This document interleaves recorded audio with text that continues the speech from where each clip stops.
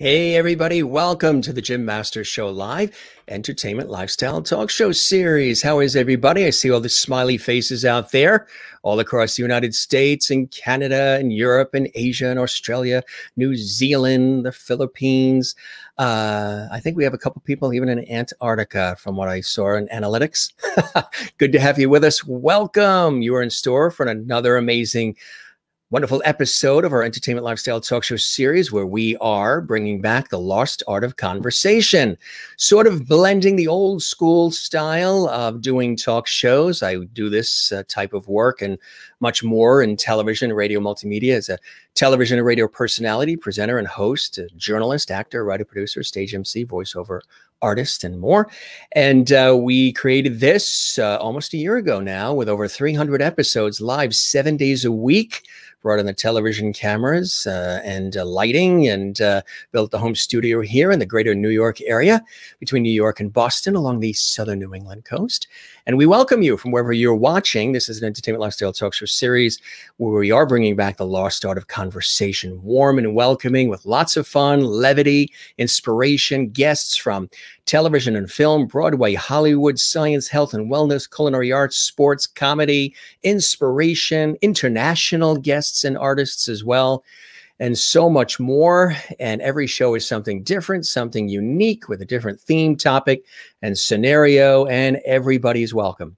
Doesn't matter your gender, your income, your height, weight, eye color, zip code, political leanings, religious leanings, if any, none of it. Everybody's welcome on the Jim Masters Show Live Entertainment Lifestyle Talk Show series.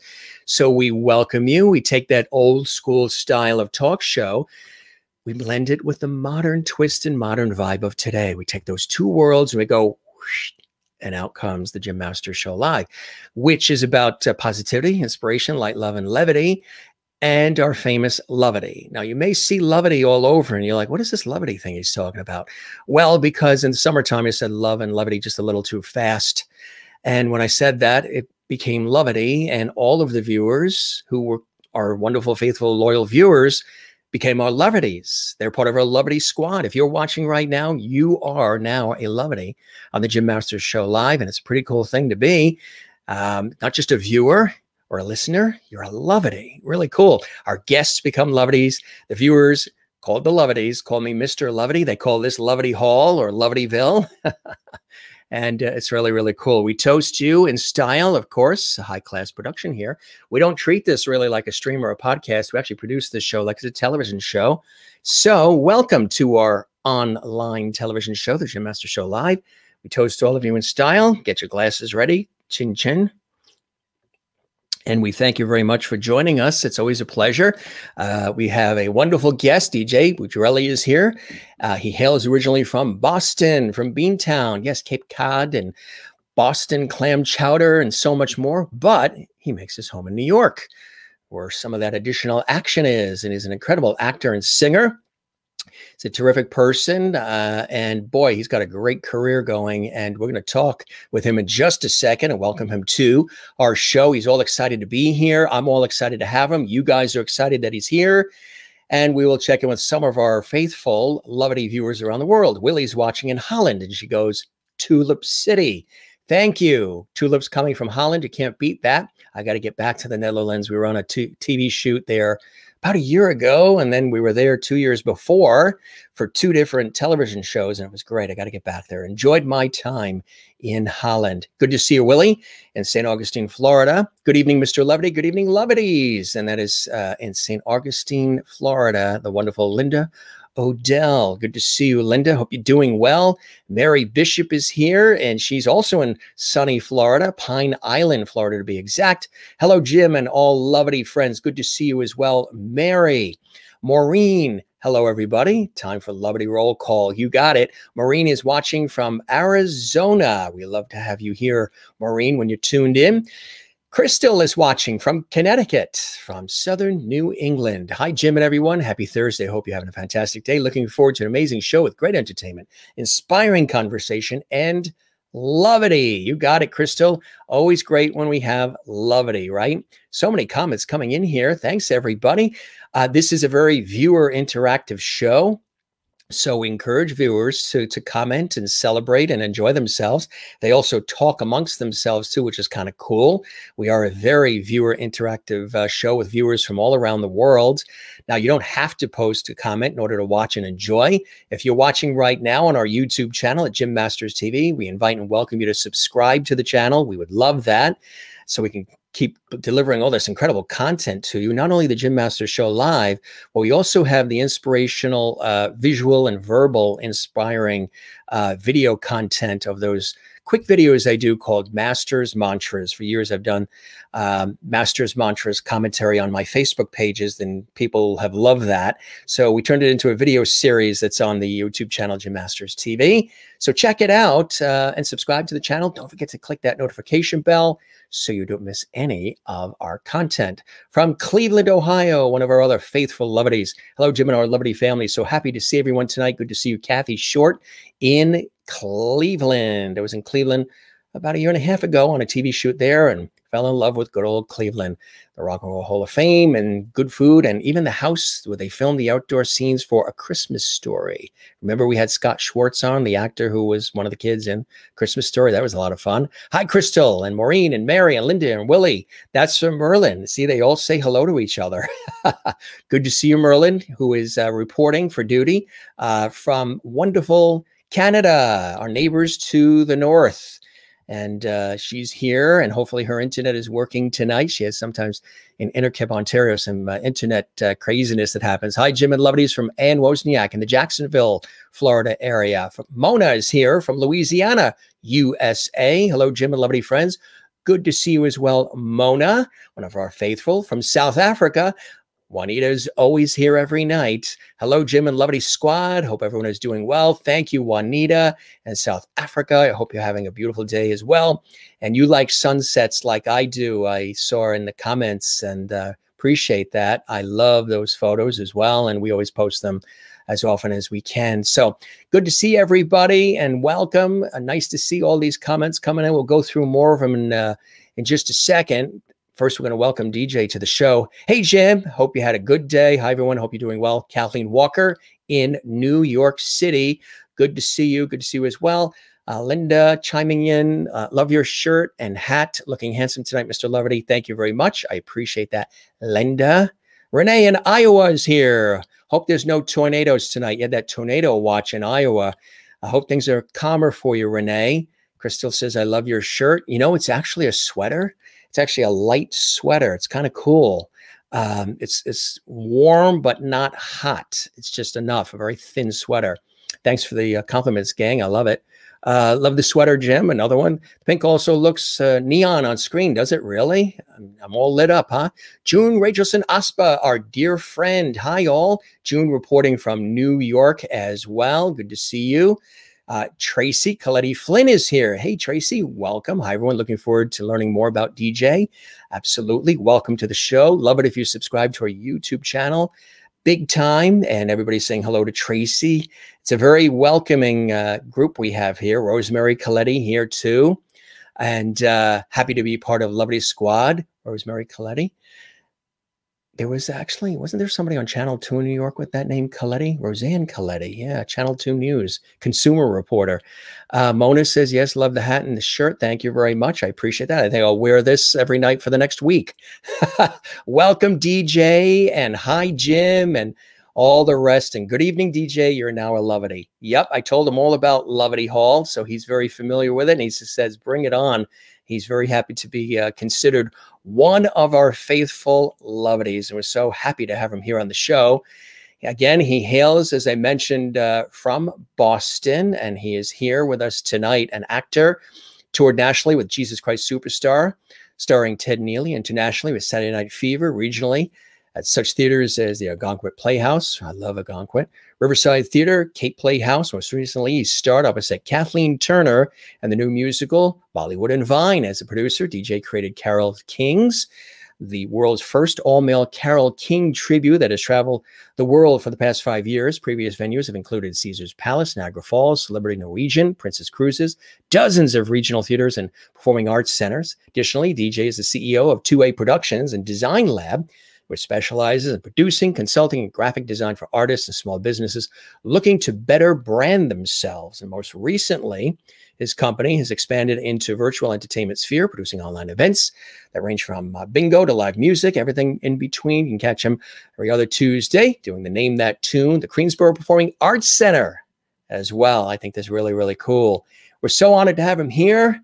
He's a fan of our show, which I think is awesome. We love when the guests are fans of our show. Let's welcome him live and direct from New York City. DJ, there you are, and welcome, my friend. I mean, what a nice introduction. Thank you so much. I'm already a lovety, and I haven't done anything yet, and I appreciate it. Well, I made sure I ran it through your mom, and she gave it thumbs up. Oh, she's biased. Don't listen to her. What. Well, I told you that, you know, and I say it to all the guests, there's Emmys and Tonys and Oscars and Tellys and Peabodys and Grammys and all these wonderful awards that we all in these industries we're in work towards. And, you know, they're sort of the icing on the cake. It's not why we do what we do, but it's sort of the icing. But when you come on the Jim Masters Show live and you're designated already within 3 seconds of the show starting a lovety, doesn't it make your feet tingle? Oh, it just makes me feel like warm, like I'm laying in the sun, you know, like, you know, and today in New York City, for those of us who are in the New England, New York City area, it was 68 degrees. Yeah. It was amazing. I was in a t-shirt. Yeah. Yeah. I even see a little tan on you. I went outside. Yeah. First time since March, right? Oh my God, it was amazing. Well, I've been running, you know, every day, but usually I wear like 3 sweatshirts and a hat and a mask and, you know, try to stay away from human beings. Yeah. Which in this business sounds crazy, doesn't it? Because we're people oriented and we love being around people and entertaining and performing and celebrating life and people, but having to stay away. But we're getting closer and closer to hopefully not having to do that. So yes, fingers, toes crossed. Want to show you some of the cool lovity that's coming in here. Renee and Iowa says, welcome, DJ. Thank you. And she reports there's no tornadoes in Iowa tonight. Good. Good evening, DJ. You're a lovity now. See, Linda said you're a lovity. She's in Florida. Does this come with a keychain? Yeah, you know, we're working on keychains and they want the swag. They want swag. They want lovity swag. So we have a designer that's working on some of that. We got to get that out there. They want shirts and mugs and everything. And somebody else that has been asking for it as well. Oh, that's Juanita. Welcome to the show, DJ. She's in South Africa where it's already tomorrow. It's late at night for her and or early morning tomorrow, and she's always here. She's a real faithful lovity. But somebody else that wants some swag is our dear friend George Burns. Oh, where's his cigar? Right there. See it? Oh, there it is. He's sort of my Ed McMahon. He's sort of like my cohort. So he's always here and he greets you. And we also have back there by the television monitor is Gilligan Silver, who we got on a TV shoot in Switzerland. That's Jimmy the Clown. That's the I Dream a Genie bottle. And then we actually have a monster panda over on the other side named Linlin, who appears usually on Saturday nights. But they all welcome you. And Mary Bishop in Florida welcomes you, DJ. And Crystal in Connecticut welcomes you. Welcome to Lovity Hall. Rosemary Coletti says, hello, DJ, with claps. Kathleen Walker in New York. Welcome, DJ. It's like a red carpet lovely welcome, isn't it? I haven't done anything to it to receive all of this love. I'm just sitting here just basking in it. That's it. That's it. That's what we're all about. Tracy Coletti Flynn. Hi, DJ and Maureen in Arizona. Welcome, DJ. We're so happy you're here with us tonight. Really looking forward to some entertaining fun. And there's that DJ smile. Love it from Rosemary Coletti. Love that. And Kathy Short says, hello, DJ. Welcome to the land of lovity. Tulips for DJ from Willie in Holland. And DJ from our friend June, DJ XOXOXOXOXO. Cool stuff, cool stuff. So how are you? How have you been? How have you been getting through, you know, the craziness of everything we've gone through? And have you stayed creative, connected, and sane through it all, DJ? All of that is debatable. 100%. It might not all be happening. Depends on the hour, at the very beginning, I'd love to say that, we're all pivoting in all the ways we can and trying to be patient for all the ways that we cannot. So, some days I wake up and I'm super creative and I feel like I can pivot in 1,000 different ways. And some days I just want to watch WandaVision. Anybody out there watching WandaVision? WandaVision, and Yeah.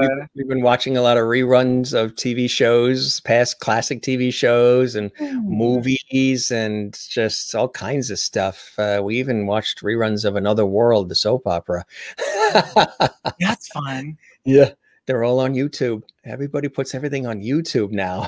Isn't it great? In the before times when we would do like lots of concerts with my Carole King show, which you very beautifully referenced, I would always show, and it's the silliest thing, it's the simplest thing. And actually, Rosemary, who's here, and Tracy, who's here, they've definitely seen this my show a bazillion times.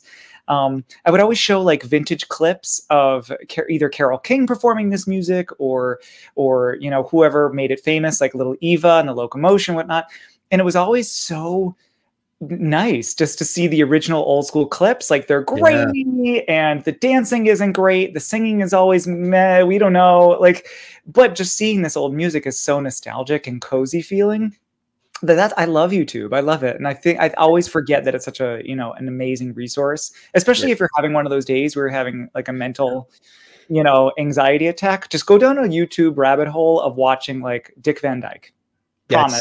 That's what we're watching is Dick Van Dyke and all of those classic shows that make you feel just really, really good, and Lucy. I mean, all of them. Absolutely. Mary Tyler Moore. Mary Tyler Moore.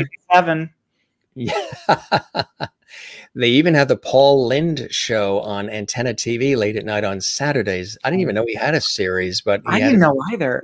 Very funny. He's hysterical. I had another guest, we were talking about it, who watches George Burns and Gracie Alley reruns on Antenna TV. And I said, have you caught the Paul Lynde show? And he's like, oh, I didn't even know he had a series. I think what happened was Bewitched was coming to an end. Elizabeth Montgomery didn't want to do it anymore. So they had like another year or 2 years left with ABC. So they had to fulfill the contract. So William Asher, who had been her husband at the time, who had been one of the producers of Bewitched, also worked on I Love Lucy and tons of shows. He worked out a deal with ABC to come up with a show to fill in the remainder of the contract. So that was the Paul Lynde show, because they pulled him from being Uncle Arthur on Bewitched to have his own show because he was already there and recognizable. But they didn't, I guess the viewers didn't buy into it. They didn't want him to be the main character. They like him to be that second fiddle, the Uncle Arthur, or sort of the person that comes in and stirs things up and then trails off, as opposed to being on weekly. I thought it's hilarious. It's on Saturday night on Antenna TV. It's really, really funny. But again, all those classic shows are cool, huh? Oh, yeah, 100%. And it's fascinating how resonant they still are today. Like, especially, I mean, sometimes the writing is so good. Like, Mary Tyler Moore came out, what, end of the 60s? 60s? Yeah, she started 70, 71-ish, right after Dick Van Dyke ended. And then maybe a year or so, Mary Tyler Moore came in the early 70s. Yeah. And the writing is still very prevalent. Like all of the same, themes and the women's movement and, her being like a single woman living by herself and working was like a big to do. And it's like a lot of the stuff that they're battling still kind of happen today. Yeah. The themes throughout. It's brilliant. And God bless Sue Ann Nivens, huh? Betty White. Oh, 99, right? 99. Oh, she's the last one. She is. She's actually, yeah. I think the only Gary McLeod is still alive. Gary McLeod's still there. Murray. Yeah, Gavin McLeod. He used to be Captain Stubing on the Love Boat. And Ed Asner. Lou Grant is still there, right? Ed Asner is my father. I literally joke about it all the time. I think of my father. So in like the second season or third season when he gets a divorce, I'm like, not mom and dad. But yeah, he's my father to a T. You actually sounded a little bit like Mary Tyler Moore when you did that. Wait, not my dad. Mr. Grant. Mr. Grant. Oh my Barry, God. you have spunk. I hate spunk. Oh, it's so good. I just always wanted to be Rhoda, though. I just want to be the. I've always Rhoda, made a career of Valerie being like Harper. the scrappy one in the corner. So I love that she was a scrappy one. Although, did anybody ever pick up that they always called her the fat one, and she was like maybe 100 pounds wet? Well, it's the same thing with Ethel on I Love Lucy. She was a lot thinner, and they had her gain weight for the role, so she was thinner than Lucy. Vivian Vance. I mean, She the was best actually episode of svelte. all time is the operetta. Mm-hmm. The operetta episode. I mean, everyone's always going to say the candy eating episode, or the grape squashing episode. Operetta for me all day long. If you don't know it, go find it. It's on YouTube. It's Did you brilliant. like when they traveled to California too? When they were in California in that fancy apartment? Oh, I don't remember that one. Oh, those are the later episodes where they actually go on a whole road trip to drive in a car all the way to, and it's funny, some of the places they stop off and the things that happen to them episode by episode. They go to California because Ricky has a movie deal. So she meets all, of course, Lucy wants to meet all of these famous stars, and she does all of these incredible things to try to meet the stars. And she gets her head The restaurant behind the book. Chinese with the hands and this. She did a whole routine with Harpo Marx and the hat and all. Yeah, the later episodes, they are in, and then I don't know. It isn't. Do they? No, they don't move to Connecticut to Westport and have the house. Do they? No, I don't think they do on I Love Lucy. They did on the Lucy Desi Comedy Hour, where they moved to Westport, Connecticut, and they had this house and they had chickens. And then Ethel and Fred miss them, so they leave New York. They move in the house next door, and then the star after star ended up being on the show. Really, yeah, that was a cool one too. The William Holden episode in the restaurant where she wants to meet William Holden. That's all in California. Yeah. And then he stares at her while she's eating, and she's very weird about it. And so, yeah, yes, I remember that's California. That was California. Absolutely. They're so good. They're so good. I'm not saying there's not great TV shows now, but there's something to be said about how it's been 60 years, 50, 60 years, and those TV shows still hold up as being entertaining and well written and exciting. It's a really good one that people don't talk about as much now, that I would recommend you check out. They released 3 years of it on DVD, Sony did, and then they stopped. They should have finished the rest of the season, but it was a really fantastic drama, and you can see it on YouTube. It's not in the best, some of the episodes are nice and clear because people probably lifted them off the DVD and uploaded on YouTube, but there are some episodes where people just uploaded what they taped off TV. But it's a series, a dramatic series that Aaron Spelling, who created Charlie's Angels and all of these mega shows in the 70s, Dynasty and Hotel, father of Tori Spelling. He was a prolific TV producer, and they interviewed him once and they said, of all the shows you've done for television, what is the one you are the most proud of? I mean, you have hit after hit after hit. He said it was the show starring James Broderick, Matthew Broderick's father, Seda Thompson, the brilliant actress, Christy McNichol, Gary Frank, and Meredith Baxter Birney, and Quinn Cummings. And it was called Family. And it was set in a suburban community in Pasadena, California. And it was on ABC. And you could see the episodes on YouTube. Really incredible storylines about family and drama and life and struggle and happiness and all. A really cool series called Family. And he said that was his favorite of all of them. Yeah, Rosemary got it. Family. Really, really terrific show. One of the best written shows, dramatic weekly shows that was on ABC. But you can see that on YouTube. We should be. Oh, I'm looking this up. That will be like I always go down like a midnight deep dive when I can't sleep. That's definitely something I'll be looking at. They cover like everything that we go through in life. I mean, really cool stuff. So welcome, my friend, by way of Boston to New York. Now, people are probably saying, like you and I were talking about, because I was mentioning my grandparents hailed from Boston and our whole Boston, we got Massachusetts, Connecticut connections, the whole bit. You and I might even be cousins, third cousins for all we know. No Boston accent. No, that was beaten out of me. Yeah, right. Yeah, I was telling Jim earlier that literally, I never thought that I had a deep accent ever until I went to college. And the first day of orientation, I met a girl named Jessica from Westchester. And she noticed that I had a hard time saying my R's.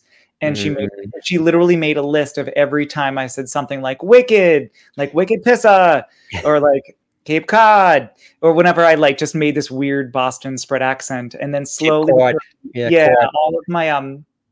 all of my relatives. Yeah. No, we never do a quad. It's cod. Everything's very spread. Cod. Yeah. Gotta park the cod. Yeah. We're going down to Cape Cod. I'm in Falmouth, Hyannis, Westport. Port if there's an R. Yeah. And what do you say? Red Sox? Red Sox? Red Sox. Red Sox. Yeah. Yeah. How do you say the city you're in now? New York. See, you say the York. Yeah. But if there's an R, that can have that kind of swoopy, like New York. New York, right? It's more like Cape Cod, but like Westport. Yes. Right. Exactly. Right. Yeah. How do you say? I don't know. I'm probably doing a terrible Boston accent. It's been so long since I've ever had it. I would never come to me for a Boston accent advice. Right. No. But my dad, however, literally, I'll never forget. I was doing summer stock in Maine. I've told this story to anyone who will listen, truly. So it's not even that good of a story. But if you'll listen, the Loveties are listening. I was doing summer stock in Maine, and I was doing Fiddler on the Roof there. And I was not what I thought I would be. I was not like the young model, the tailor. No, I was the rabbi, the non-Jewish Italian American. I was the rabbi. But anyway, I was like, yeah, I'm from Boston. I'm from just outside Boston, 5 miles outside. And they were like, does your dad have an accent? And I was like, oh, he does. Very, very thick. Although he's built and looks like Ed Asner. And the very first thing he says, he pulls up to the theater and rolls down the window and goes, "Hey, Deej, where should I park the car?" And literally, that's the first thing he said. And everyone laughed and laughed. It was the most Boston thing you could ever say in the world. But he's probably the only person I can think of. Maybe my brother sometimes. Like, especially if we transplant back and we stay home for a hot second. Like, we'll have an accent. But I don't think I really do. I think I'm so... Yeah, that's right. Yeah. No, I don't really hear the typical, like some of my cousins that are in the area and Boston area and all over Brookline, Framingham, Fitchburg. I mean, they're all over. Oh, yeah. I used to race it super high. Yeah. Yeah. They just really. And you mentioned Waltham. All my family's from Waltham. Waltham, really? So that's, and that's how you say it, right? Waltham, not Waltham. Waltham. Waltham. Yeah. My grandparents on my mother's side hailed from there originally, Boston and then Waltham. Yeah. But I mean, those Massachusetts towns, man, they're really hard to pronounce. They're really weird. Worcester. Come on, everyone. No, I say Worcester, right? But I have a friend. My college roommate was from Boston. Actually, originally Taunton and Berkeley. Oh, yeah. Taunton, that area. He worked for the Taunton Gazette, then Boston, and he wouldn't even say Worcester. He'd say Worcester. Yeah. But it's W-O-R. And it's not Worcestershire or Worcester or Worcester. It looks like Worcester. It does, yes. And it's not to be confused with Gloucester, which is close to Boston. Gloucester's right outside of Boston next to Lynn. Worcester is more central Mass. Now, this is a real interesting trail. My dentist's wife's brother, we were over at their house there in Connecticut, and we were at their house for dinner, and they had the TV on, big screen TV in their living room, and it was the Oprah Winfrey show. And they're pouring wine and cheese and all this stuff, and we're having a good time. And then my dentist's wife, who's also a dentist, says, yeah, look at the screen. There's my brother again. Like, wait a minute. Your brother, how could that be your brother?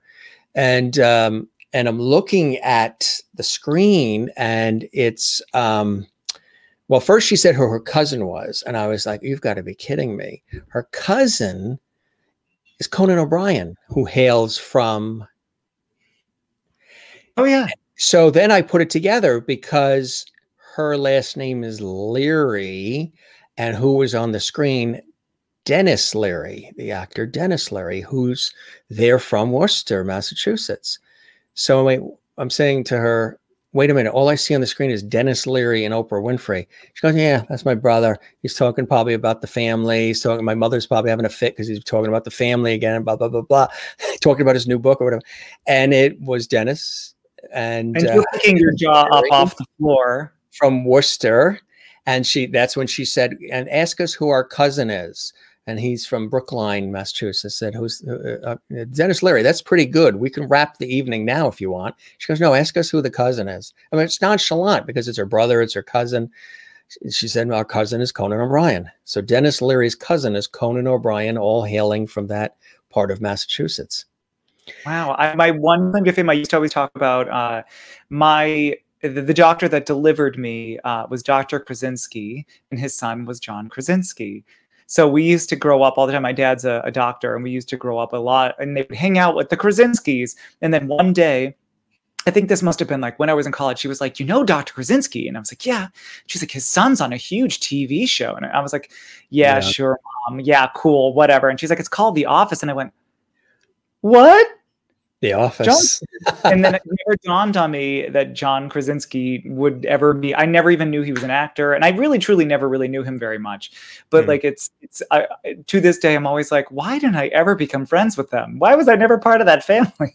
What happened there? There's still time. There's still time, right? You know, John Krasinski. If you're watching out there, your dad and my dad are very close friends, so inevitably we should be friends. You should be friends. That's right. Second friends or something, like second cousins? Is that how it works? I'll take it. Listen, I'll take it. Just friends that get Christmas cards is fine with me. So back home in Boston area, how did you get started? What were those inspirations in your family or in your life that got you into wanting to become an actor, singer, performer, DJ? Oh, gosh, well, it's actually twofold. So the first was my grandfather, who's no longer with us, but he's actually my namesake. So his name is Dorman John. And he went by DJ. So everyone always thinks that I'm a DJ, but I'm not a DJ. I'm not cool enough to be a disc jockey. Spin records. I'm literally just named DJ, which confuses everybody. But he was this unbelievable opera singer and also chemist. He had this like dual life where he would sing at night and then do chemistry and stuff during the day. And it was really cool. And he always encouraged singing, but in my brain, I never thought I could do it. It never was something I thought I should do. But he always was very passionate about it, and they pushed me to do music. So through his guidance, I took like clarinet lessons and piano lessons and all of that. And then when I was in high school, I'll never forget this. I was sitting in chorus class my sophomore year of high school, and we were doing a choral arrangement of A Whole New World. And we were all auditioning for the solo, and I didn't want to audition. I was so embarrassed about it. And my chorus teacher was like, you should audition for this, made me sing in front of everybody, and then made me take voice lessons with the local voice teacher in Boston. And the rest was history. And he actually passed about a year ago now. His name was Skip Johnson, and he really cultivated not just me. Like, it wasn't like he pinpointed me. It was like we went to this high school that was very rich in the arts, and a lot of us went to school for opera or theater or singing or what have you. And he was very much just a cultivator of the arts. And he helped me apply for colleges and for music. And I was in these opera competitions every year. I'm a terrible opera singer, but I tried. But you tried. But I tried. And, I was very fortunate enough to be part of a family that was like, you could go to school for finger painting and, we'll figure it out. And they're still supporting to this day. I mean, I think everybody that's here today has had to pivot in some way in the past year and figure it out somehow. So, I hope I'm assuming you all have like a safety net of friends that have encouraged you to pivot. And, mine is like so deep. There are so many people that are just always yes ands in my life that are like, sure, you want to do virtual events? You got it. I'll be there. So how have you been pivoting? What are some of the things you've been doing to pivot? Oh my gosh, what haven't I? So, at first it was, and I've been doing a lot of live concerts, a lot of like right here, like literally with this setup that I've got here, I can give myself a little reverb so I can do a little singing. And so I've been doing virtual concerts. It's been hard because you can't really be all together. Right. So it's been a little difficult. So instead of doing like my Carole King show, which is all of us singing in tight 3-part harmony, kind of like Jersey Boysy. Hmm. So 2 of us started to do like a Neil Sedaka, Frankie Valli set. So we've been doing that. We've been calling it High Notes. Because one of the guys that I do the show with all the time was a Frankie Valli and Jersey Boys. Right. And so we were like, well, you sing really high and I sing really loud. I'll do Neil Sedaka and you do Frankie Valli. It'll be great. And so we've been doing that.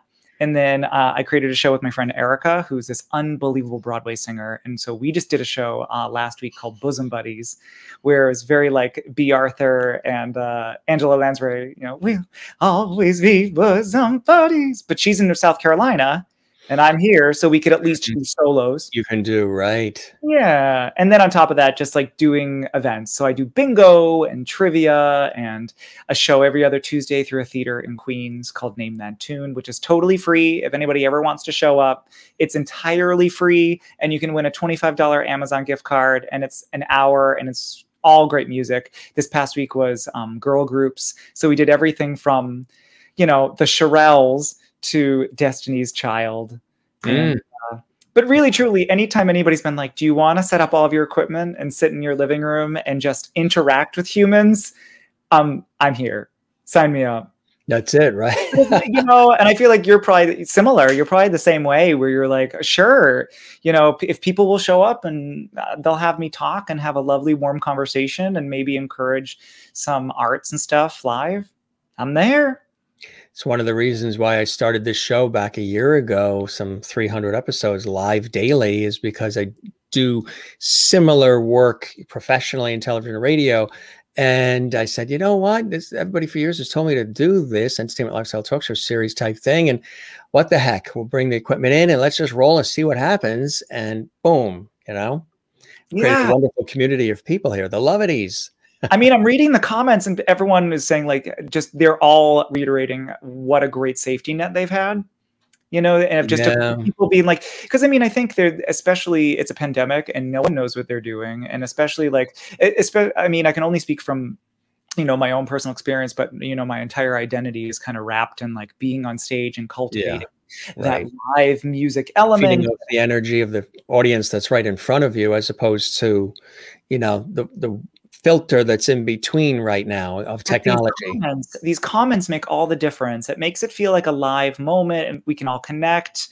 You know, it kind of makes you feel like the old AOL chat rooms, dare I say it. Remember when like the internet was kind of very fresh and you were like, I'm going to go online and meet someone in South Africa. And then you're like, hey, you know, and you're like, hey girl. And I like made a friend in Pennsylvania on like some like theater camp chat room. And that's kind of what this year has felt like, you know, we've still been able to connect, but maybe in a different way. And there's been some growing pains maybe along the way with internet that doesn't like to work. And right now, Wi-Fi can really make you look like or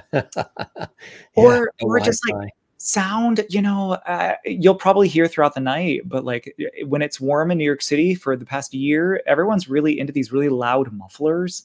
We call them vroom vrooms, and they're so annoying and loud, and it's so disrupted if you're singing like, you know, Stupid Cupid for, you know, an audience of 100 people on Zoom, and all of a sudden you're like, vroom, vroom, vroom, vroom, and you're like, Stupid Cupid, stop picking on me. It comes in at the wrong time. Yeah. Well, that's how it always goes. Right. Yeah. I know. And then you start singing to them. But, you know, it's I think some of the fun and some of the, and you guys out there can let us know in the comments, but I think sometimes when we fall on our face, that's kind of the most exciting. Oh, I love those moments. That's why I love live stage television, radio. I love it live. I almost prefer it live. I mean, I've done a lot of scripted teleprompter and, you know, you're reading this, reading that type of work, but I really love the live because anything goes, anything can happen. They're counting on you to make sense, make it look smooth, effortless, and like it was supposed to happen. And I've been on so many scenarios, especially on stage, radio, and television, where something seriously went wrong, either behind the scenes, something stuck, something broke, somebody's ill, something happened, and I have to stand out there. There was one time where I was on public television talking to the camera for like 45 minutes straight, uninterrupted, with no break, because they were running some 2-part movie and the master control operators upstairs in the master control studio realized they had run part 2 of the movie before running part 1. So when part 2, when that tape was ending, the credits were rolling, but there was all this block of dead air. So I was co-hosting with who happened to be at the time the program director. They pulled him out of the studio and left me on with nobody else to bounce off of, which I love doing. And they said, Jim, keep stretching, keep filling. Just talk about PBS, how great it is. Just talk about all these things. We have no shows to go to. There's no breaks on public television. There's nowhere to go. The camera's on you. Go. And people are like, oh my God, you must have been scared. I said, that was one of the best times ever. I love that because they're depending on you and anything can happen. And you have to make up. I mean, they were handing me everything too. They were handing me tote bags and DVDs. And talk about the tote bag, talk about the mug, talk about. And so the producer, she was coming and you didn't see her, but all of a sudden I'm looking at the camera and I see an arm come with a new thing. I had no idea what it was. And I would just bring up, and we also have this. Oh, it's the mug. You can drink out of it. You can drink out of it too. And it changes colors too. Actually, there is one. I have the Mr. Rogers one. And if you put hot tea and coffee or what have you in it, he goes from the cardigan to his suit and then back to the cardigan. Oh, I have a Cats one. That's the musical. And if you put water in it, the cat eyes go up. No, but I always call this my superpower. Without fail, I will forget a lyric. Without fail. On almost every song, I could be the most rehearsed person in the world. And Rosemary, who just commented, she has seen me forget many, many a lyric. It's just kind of like how my think the audience knows, or no. I always call it out. You do. No, for the longest time, I was so embarrassed about it. And I was like, I'm such a perfectionist. And, I want to show up and give the best performance I can. And if it's a musical, that's different. Like if I'm forgetting things, that's not okay. But especially with doing concert work, I've realized that the forgetting is part of the fun. And I call it my superpower. And I tell people to look out for it. And I was like, it's inevitable. I'm going to forget. So whoever can point it out first, like me jumbling something or making something up, I'm going to give you a CD. Or like, you know what I mean? I'll be like you've won the prize. Because without fail, I'll forget something. And my friend Michael, who I actually this is why I love New York City. I ran into him today on my run. I was running and there he was waving at me. But he always knows that I'm about to forget a lyric. And it's always during the song, You've Got a Friend. And I'm always like, when you're down and troubled. And he always starts singing it for me and he points me, oh gosh, now I'm here. See? And I'm going to forget a lyric. But I always forget like the lyric during You've Got a Friend. And Michael always sings it for me. That's it. And Linda's that's what friends are for. Tonight.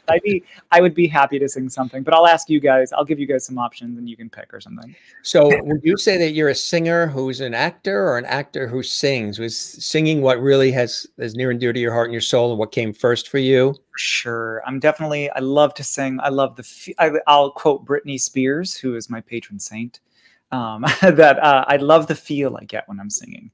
Yeah. And more importantly, I love when all the stars align on stage, or weirdly, it's been kind of it's slowly happening in these virtual realms where like the song is right and I feel the vocal feels right.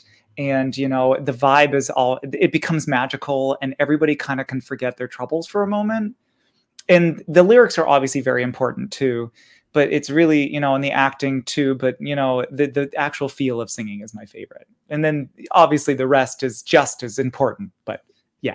But it's what comes first is the singing. Absolutely. And we have some proof of that, DJ, actually. Oh, no. Yes. Tell us about Carol's Kings and the formation of that. That's really, really cool. Oh, I love this story. Because it's not, I didn't do it by myself. So I produced it and I technically created it and I cultured it, but or curated it. But it was like kind of the love child of me and some friends. So for years, as a New York City actor, everyone always said, "But what do you do to make money?" And the truth was, I was selling T-shirts at Broadway shows. So we used to say in the show, like, "You might have seen me at this show and this show and this show. I sold you T-shirts. I helped you find your seat," like that kind of stuff. Wait, that was you? That might have been me. If you listen, what were some of the shows?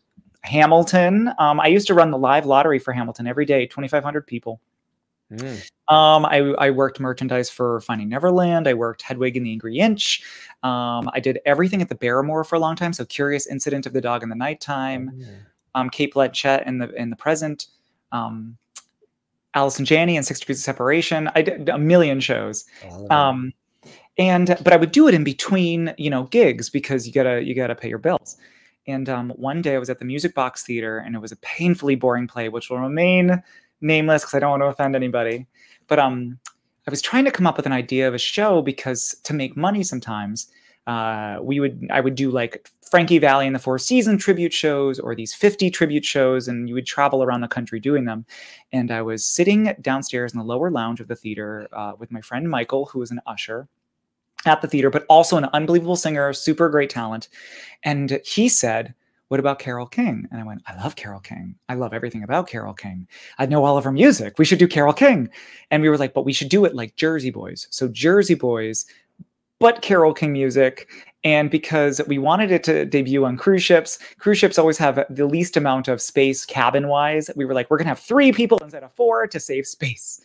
So then I had my friend who did all the music for Beautiful on Broadway and Jersey Boys create all of Carole King's songs, but with tight harmony as if we were Jersey Boys.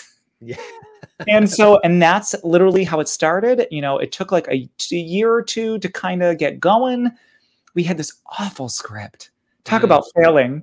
We had this, it was all like cheesy comedy. And then we realized that people just wanted the music and didn't necessarily want us to be like, knock, knock, who's there in between the songs. So then once that really got ironed out, this theater in upstate New York gave us a chance and let us do this awful script for like 30 shows. It was bad. And they were talk about safety net, guys. Somebody out there believes in you and they will go to the end of the world for you, even if what you got is not good yet. But we figured it out. We realized what was not working and we scrapped it all. And we ended up just being ourselves and singing the music. And we ended up doing it on celebrity cruises, Norwegian cruises, Princess, P&O. I think about almost a year and a half ago, we were at Caesar's Palace for 2,000 people, which was cool. And, it just kind of kept snowballing because truly, I wish it were us. I think it's just her music. I mean, Carole King's music is kind of the everyman. There's no way to not hear this, there's no way to not listen to her lyrics like, "You've got to get up every morning with a smile on your face." Who doesn't want to hear that? Well, it's funny. So I really wish it was us, but it's her music. I'm sure it's you guys as well. It's got to be a combo. I hope it's a combo. At least 60-40. I mean, yeah, I'll take 60-40. And we do have her support. People always ask if she's going to shut us down.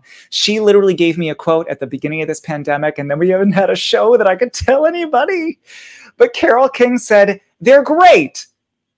I'm going to put it on the poster, on T-shirts." Is that what she said? Yeah, so you're basically revealing that to the world right now on the Jim Master. This is the reveal because I was going to do it in a show because I have an email. So let's we'll have you say it again, but first, another world premiere exclusive on the Jim Master Show Live. Usually somebody has a new song, they have a new something. DJ has, what's that line again from Carole King? Carole King has I'm not going to say endorsed. No, I don't want to get in trouble. Carole King is aware of Carole King's, the only all-male Carole King tribute in the world. And she said that we are great. Wow. A world premiere exclusive on our show once again. But yeah, it's been great, and no pun intended. When the pandemic hit, we had 3 casts of the show because what sort of started to happen is that the show started getting it really got its groove. And then like the British cruise lines were like, could we Britishize the show? And so we had a cast there of super like handsome, like totally charming lads who took whatever we did and made it completely their own. And they flew to Portugal to debut the show on P&O cruises. And I was in Illinois with the show, doing the show at a performing arts center there. And another cast was in the Caribbean on a cruise ship. And literally the same day, today, actually, a year ago, we all got shut down. It was, this is today, as of today, it's the 1-year anniversary. Yeah. March 11th. Yeah, March 11th. Today's the 1-year anniversary. COVID closures. Yep. I showed up to the stage door at the Batavia Fine Arts Center and they said, we have to cancel the show. We got Domino's pizza and a box of wine and just, Yeah. ate and drank our sorrows. And I had to get guys home from Portugal and also the Caribbean, because I don't know if anybody out there knows, but some people got stuck on those cruise ships. They couldn't get home. So for 2 days, I was like up for 48 hours, just saying like, they got to get home. They can't get stuck on a cruise ship. I'm an independent contractor. We're just singing Carole King. Get them home. Get them home. Yeah. So, but we've tried to keep active, and we've been doing lots of videos for retire. We do lots of communities, like Florida communities and New Jersey communities, and we're doing lots of videos to be like, we're still around. We're just waiting for people to get vaccines, and we want it to be safe. And we don't want to push things. We're like, some of the cruise lines are saying they're doing test cruises in May, but even I'm like, let's why don't we just better safe than sorry, right? I want us to all meet in the audience, and I want to have that. I'm dying for that moment where we all can be in the same room and know that it's safe, and just have a wild party again. Right. Like, it's going to speak volumes. Like, it's going to feel so good, and and nothing will feel worse than if you have that show and somebody gets sick. Exactly right. Exactly. So we're doing digital and virtual and to the best of our abilities, and we're pivoting in all the ways we can and being patient for all the ways we can't. Well, we have a clip, so nobody even has to leave their house or start their car, because we have a clip of Carol's Kings. And this clip, where were you guys performing? Do you recall? Oh God, is it the one of me? We were definitely that one. I want to say, is it the one of me? No, it's the one of the understudy. We didn't want to have the one of you on. Oh gosh, of course it's you. Listen, there have been times there have been times though that I've definitely done an interview or something, or so that I think I did a radio show once where then they played a clip that was not me, because again, there's been a couple times where like a theater will like want to do the show, but I'm like, we're on these cruises for the next 2 months, and they're like, well, would you let us cast students? And I was like, absolutely, this music should be everywhere. So, this one, I believe we were on Celebrity Cruises. I think we were on the Celebrity Reflection. Celebrity. Yeah. Celebrity. Every cruise line has its own vibe and thing, but Celebrity is definitely, they took the first chance on us, so they have a very special spot in my heart. But Norwegian's like mom and dad. Norwegian is, yeah. They're the ones that like, where do you want to go and how long do you want to go there? And they like really were like, we believe in you. But Celebrity was like, that like the first casting director that gave you your chance, right? And you just will always remember them as being I remember where I was in New Orleans. I was working on the Chicago national tour as the merchandise seller, and I got the call during a selling period. And I knew the number, and I took the phone call anyway, because no one was buying anything. It was towards the end of selling at intermission, and it was the buyer from Celebrity who said they wanted to take a chance for us, and they offered us. I'll never forget, the cruise was September 26th of 2017, and I tried to act all cool, calm, and collected. I hung up the phone, and I immediately burst into tears. Thank you. That's my story. I wasn't cool, calm, or collected. And then the terror set in, because I was like, oh, we have to do this now in front of an audience, and I don't want it to stink. But I believe this isn't from that first ship, but I think it's from a ship not far after. So this is actually very fresh from the beginning, I think. All right. Keeping it fresh on the Jim Master Show Live. I think I had a haircut, which I don't now. You don't have a haircut now? That's not a haircut? Oh, no. It's like I have so much pomade, like pushing it down. Oh, it's sort of, you're doing the tricks like me. Well, if I took the hat off, my hair is the longest it's ever been in my life. I've mentioned it on the show a couple of times. It is down to here. Whoa! It looks like a Greek god or something, and I'm not Greek. They always say I've got 2 wigs. It's the real deal. But right now, it's all pulled back. It's tucked under the hat. I love it. I always joke that I have 2 wigs. This is my Rachel Maddow wig, if anybody out there watches Rachel Maddow. But you're not wearing black. I should. Oh my gosh. You don't crumple the paper at the end. And she lives in Boston. And my other wig is Liza Minnelli. It's just kind of like this Justin Bieber-y swoop. But I gave Rachel Maddow tonight. That's it. Well, here is Carol's Kings with DJ and the gang. Enjoy, everybody. We'll be back with much more. Enjoy. Come on, you gotta swing your hips now. Come on, baby, jump up, jump back. Oh, well, I think you've got the knack. Looking out on the morning rain. Oh, I used to feel uninspired. Oh, but when I knew I had to face another day, Lord, it made me feel so tired. Oh, close to you, you make me feel so alive. Oh, so alive. You make me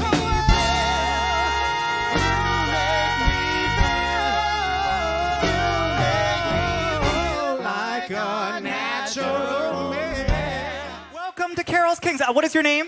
Joni Mitchell. Oh, My God. Well, that's crazy. And where are you from? Alberta, Canada. Well, isn't that a coincidence? Well, Joni Mitchell from Alberta, Canada. We would like to sing you a song from your dear friends, Carol King, James Taylor, and Jimmy, the recording studio janitor. Are we still on for brunch, Joni? Joni and Jimmy are best friends. I have so many friends now. Look how many friends I have. Just play. Let me tell you now, when I come home feeling tired and beat, I go up where the air is fresh and sweet. Up on the roof, Winter, spring, summer, or fall, all you have to do is call, and I'll be there. Yeah. Okay. When I'm in public and I'm overwhelmed, I lock myself in a Starbucks bathroom and I laugh sob for like an hour. and tonight with words unspoken, and you say that I'm the only one,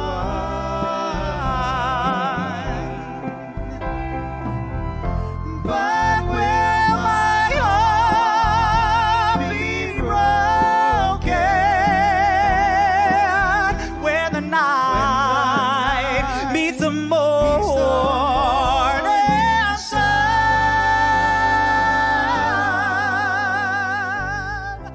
One fine day, You're gonna want me for your man.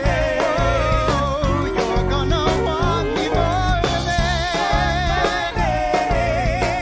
You're gonna want me for your...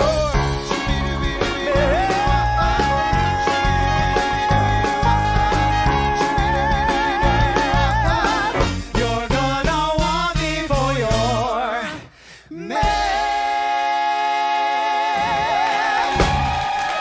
Thank you, ladies and gentlemen. Thank you so much for coming out tonight. I have a confession. You have to put exclusive up. Huh? You have to. I have a confession. Exclusive? Oh, You another have world to.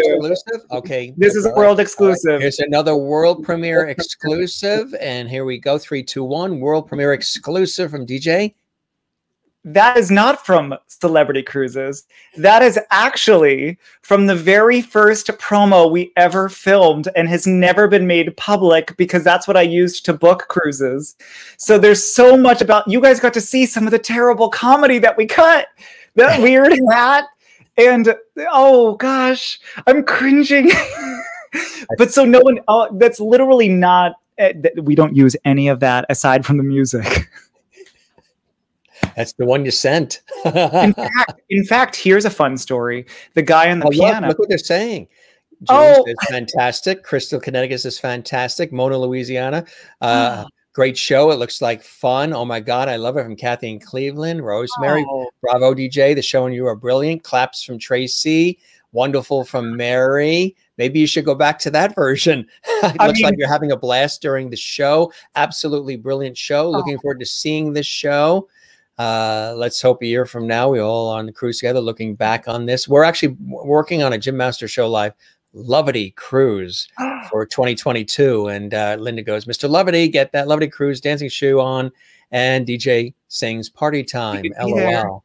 That sounds We like could a be good there. idea. No, But they it- love this. well, the Marsha, music is all the same. The music is all the same. It's the same kind of harmony, the same kind of vibe, but it just doesn't. the jokes are better.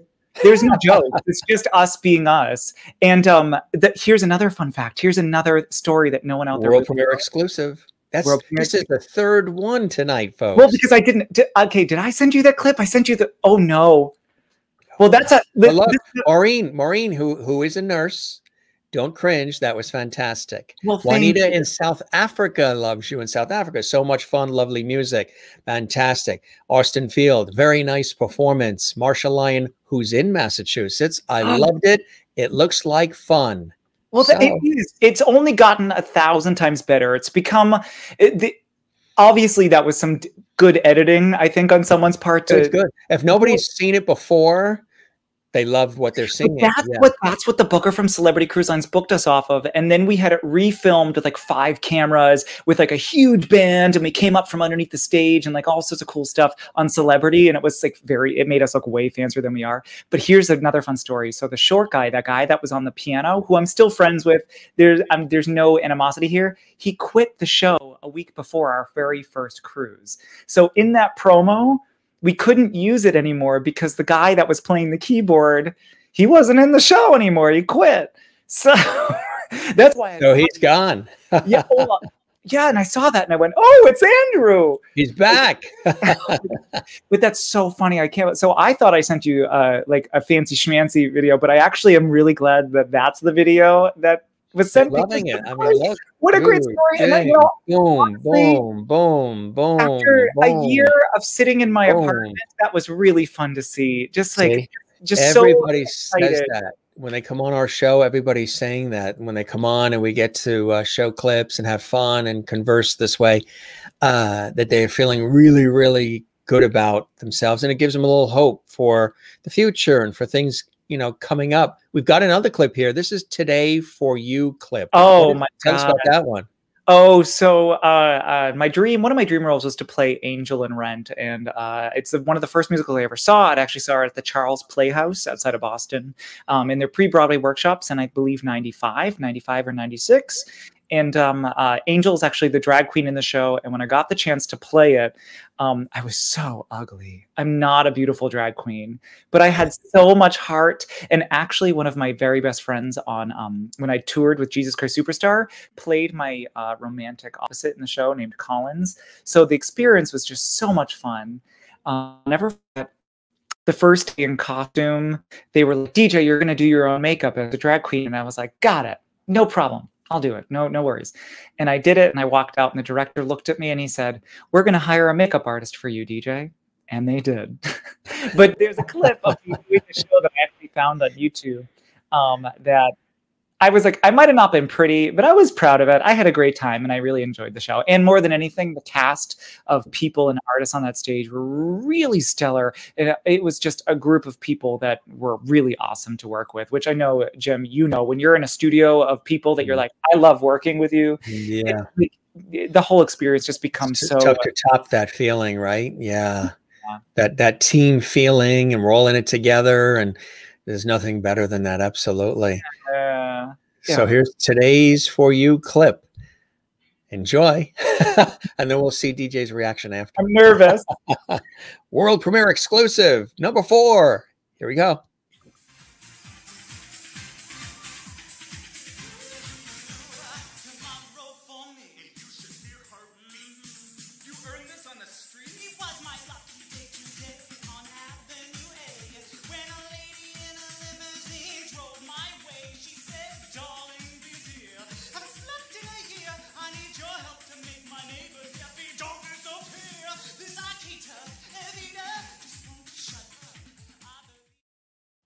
That's cool. That's really, really cool.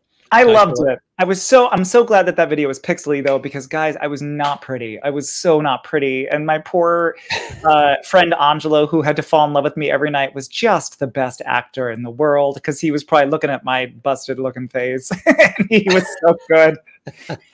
He was so good. He came over. We haven't really been seeing anybody during the pandemic, but every Sunday I try to make pasta. I love to make pasta from scratch. And he joined me about a month ago, like maybe 3 weeks or a month ago. for pasta, and it was really good to see him. Very nice. Very nice. The Boston kid makes pasta in the big city, in the Big Apple. I try to every Sunday. Every Sunday. Now, look, Maureen in Arizona says, I am smiling so big right now. Loved that. Loved that. Thanks, Maureen. She loved it was it. really fun to do. It was really fun to do and super special. I did that in New Hampshire. So that was in New Hampshire? That was in New Hampshire and Manchester. Manchester, that's right. Now here's tragedy plus scene. Tell us about that. Oh gosh, oh that's long. You might want to fast forward that. I mean, reactions are funny. I mean, if you guys want to hear a whole song, that's cool. Oh, they do. They were already asking if you were going to sing. Within 5 minutes, they asked that. All right, Is he going to sing? Yeah. I mean, and I can always sing live too. So I got the immense pleasure of touring Europe, doing Saturday Night Fever, you know, the Bee Gees, John Travolta musical, and I played the role of Bobby C. I sort of tend to be mostly 17 Italian and scrappy. I've always been like Sonny Lattieri in Grease, and I've always been Chachi Arcola in Happy Days. And this was no different. I played Bobby C. And if you guys remember the movie, the role of Bobby, he gets his girlfriend pregnant, and the whole show or the whole movie, he's like really struggling with the fact of like, what do I do? Do I get married? Do we have the baby? And he keeps trying to ask people for advice. And in the musical, no one listens to him. And so he sings a song where he's contemplating what to do. And actually, my co-creator of Carol's Kings is the girl in the scene in this. She has since gone on to do Something Rotten on Broadway and Frozen on Broadway, or the Something Rotten Broadway tour and Frozen on Broadway. And she choreographed us in Carol's Kings. But she played Stephanie Mangano. And in this scene and song, I ask her, like, I'm like, hey, Stephanie, if you had a friend who got his girlfriend pregnant, what would you do? And she goes, I'd kill myself, and pushes me. And then I sing this ultimately incredibly dramatic song where I decide to kill myself. What a light song for tonight. I was going to say, yeah, I'm sure there's levity in there somewhere, right? Somebody comes to save you. No. In the next scene, I jump off a bridge. Listen, the European audiences love Saturday Night Fever, and it's a great song. Yes. You don't have to play the whole thing if you don't want to, but it's a fun song. Look, they want you to sing live too. I will. I'll absolutely sing live. That's totally no problem. We do. I love your talent and energy, and what a voice as well. Rosemary says, "Great fun. You were gorgeous, and I wish I had those legs." They were wooden. Rosemary, they were absolutely wood. They were. That's funny. All right, gang, here we go. Here's that clip that he so eloquently introduced for us. Enjoy. And then we can't wait to see DJ's reaction after this one, too. Oh, no.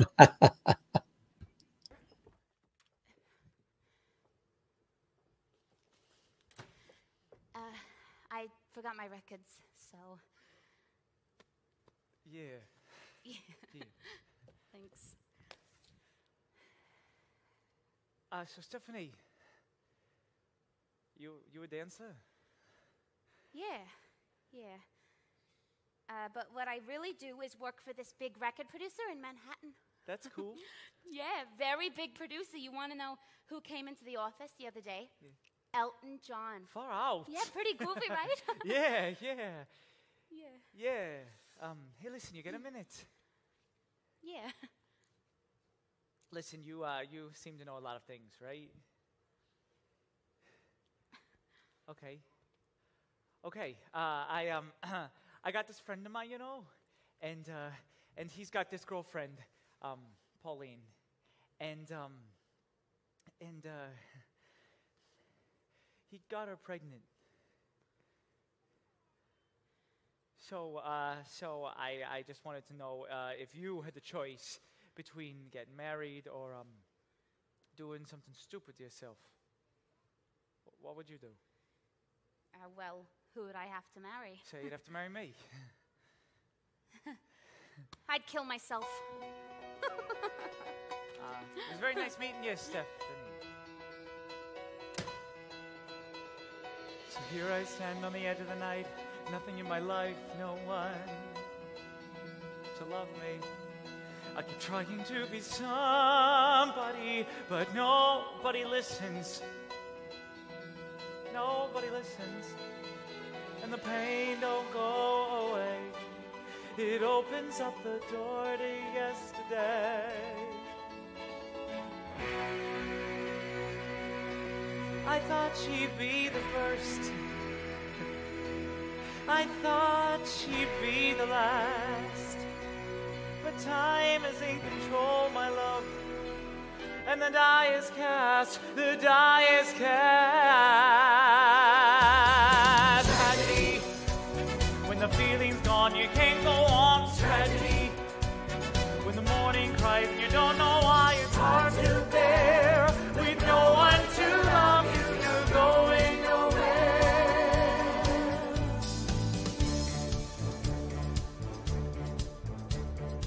Night and day, there's a burning down inside of me. Burning love with a yearning that won't let me be. Down I go, and I just can't take it all alone. I really should be holding you, loving you, loving you. Tragedy, when you lose control and you've got no soul. Tragedy, when the morning cries and you don't know why. It's hard to bear with no one beside you. You're going nowhere. Hey, Bobby. Hey, can I get those keys? Yeah, sure, here. Hey, listen, Tony, you got a minute? Cause I'm getting married, Tony. Oh, Bobby. Hey, look, you get married, we'll all go with you on your honeymoon, all right? Tony, I don't want to marry Pauline, but everybody says that I gotta. Hey, who says that? Her parents. My parents, the priest, the freaking high school guidance counselor. I mean, what'll I do, huh? Hey, okay, listen, you and me, we've been friends for a long time, right? And I'm hurting, and I'm always screwing up. Bobby, come on, everybody screws up, all right? Yeah? Look, I gotta be going now if I'm gonna help. Oh, will you call me tonight? Yeah, I'll call you tonight. I'll talk to you later. Yeah, later. Call me tonight! Tragedy, when you lose control and you've got no soul. Tragedy, when the morning cries and you don't know why. It's hard to bear with no one beside you. You're going nowhere. You look for somebody, there's nobody there. The tragedy is that nobody cares.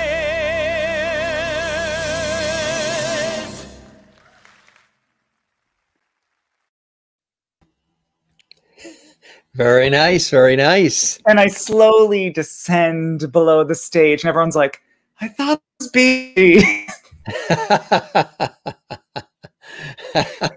Oh, I know. It was such a fun musical, and I was the sad one. What they don't see that I see is you sing along to the clips as they're happening. I like that. Oh my God.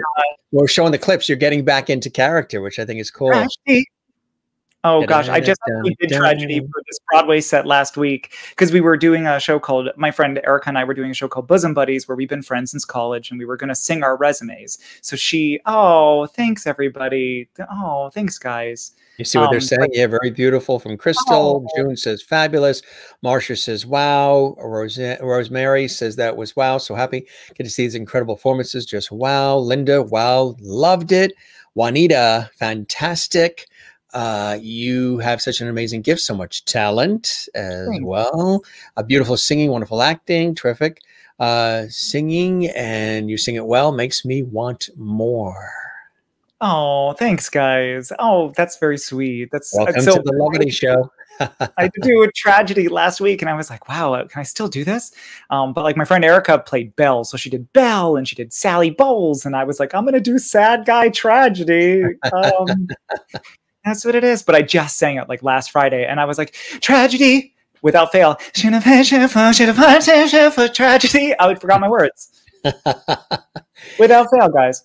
You love comedy too, don't you? There's a comedic bent inside there. I think I'm just I have a lot of personality. I would not say that I'm awesome at comedy. I think I'm just weird, and I embrace that I'm kind of goofy by nature. Very self-deprecating as well. No, just honest. Just I'm goofy.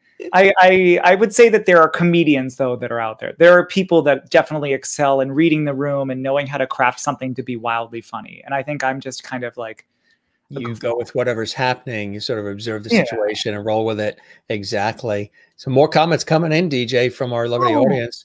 A natural, love the Bee Gees. You did that song perfect. Love your rendition. It's all true. Very beautiful. We have another clip here too. Oh gosh. It's really long though. It's Epiphany. That's your epiphany and your monologue. I mean, people are again, I'm not gonna say no. They're loving it. They're loving You know it. Altar Boys? Does anybody out there know Altar Boys? Sure, yeah. It's the whole monologue leading into the song Epiphany from Altar Boys. But it's very different from this. Very different. Well, it shows your versatility and variety, right? Sure. I'm so nervous. I'm sweating so much. Oh, no need to be nervous. You're This is what people fine. must feel like on like the TV talk shows where like, and here's your baby photo of you naked in the bathtub. Like I'm like, these shows. DJ, this is your life. He's having an epiphany along with a monologue. And this is the same theater actually as Rent. They hired me back after this. Who knows why? I love that freeze frame. It's like you're saying, are you actually expecting me to do something here? And also, if anybody's aware of P90X, I had just finished it and my arms are ripped. That's the thing that I took away from this video, that I'm probably the best shape I've ever been in my life in this video. You'll also see that I'm wearing my Liza wig in this video and the last. Wow. Wow. Cool. It's stuff. my hair, but I call it. Anyway. It's really his hair. It is my hair. All right. Time for his epiphany and monologue. Enjoy, everybody. Put some more ice in that glass. Oh my gosh. Here we go.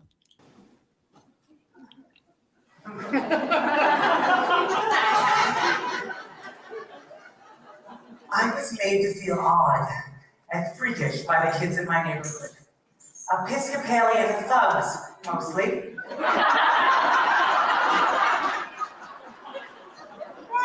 Every Sunday, as I went to church, they would make fun of my walk, or my talk, or my attention to detail. You know, oftentimes, they would even tie me up and shave all of the hair off of my body. And I tried to accessorize by wearing a series of smart-looking hats, or painting my eyebrows back on, but you know, that just kind of fueled them even more. Anyway, this one Sunday, when I was being persecuted with Nair, this new kid that I'd never seen before came out of nowhere. He chased the Episcopalians away, and he dried my tears. I called him my guardian angel. Remember, Matthew? But he said to me that the real angels were up there in heaven. And that's the day I became interested in space travel. But meeting Matthew that day helped me realize something else about myself. Something that I always knew deep down, but never had the courage to admit. So, for the 10 of you out there tonight who are having troubles coming to your own realization, just know that there is nothing to be ashamed of. And you're not alone. I look into your eyes and I see the pain that you hold inside. Aren't you tired of the lies you tell so you can hide? What if my friends don't accept I know? my parents reject. I know, but you won't truly be until you can say,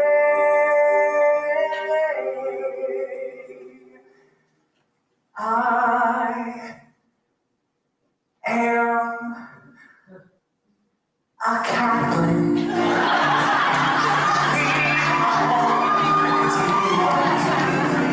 Shout it out and make that voice. Your posse might not think it's young. You confess your sins and like love. But this is who you are. It's not a choice. It's not. You say you're sleeping in when you're gone now. Don't ask. On that Wednesdays, nobody will hurt. You'll know to be hitting yourself to sneaking to church through the back doors. Break out the baby and finally say, I am. Sing it strong, sing it loud. I don't deny that God meant me. Every night you need every stand up and be counting today. And into the streets. We are your teachers and your doctors and your Burger King cashiers. We are receptionists, your interns, never end.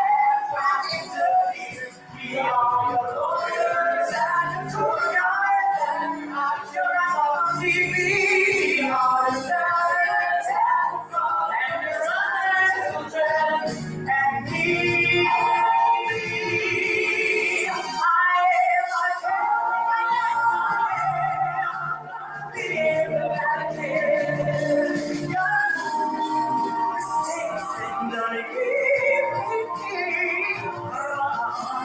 I want you to wrap inside. Come on, show your head right. That's how you were meant to be.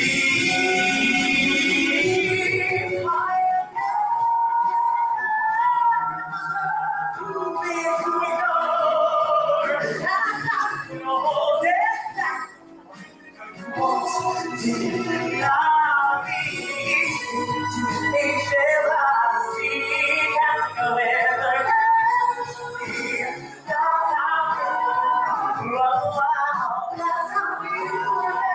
Baby, baby, just hold my heart. Yeah, yeah, yeah, yeah, yeah.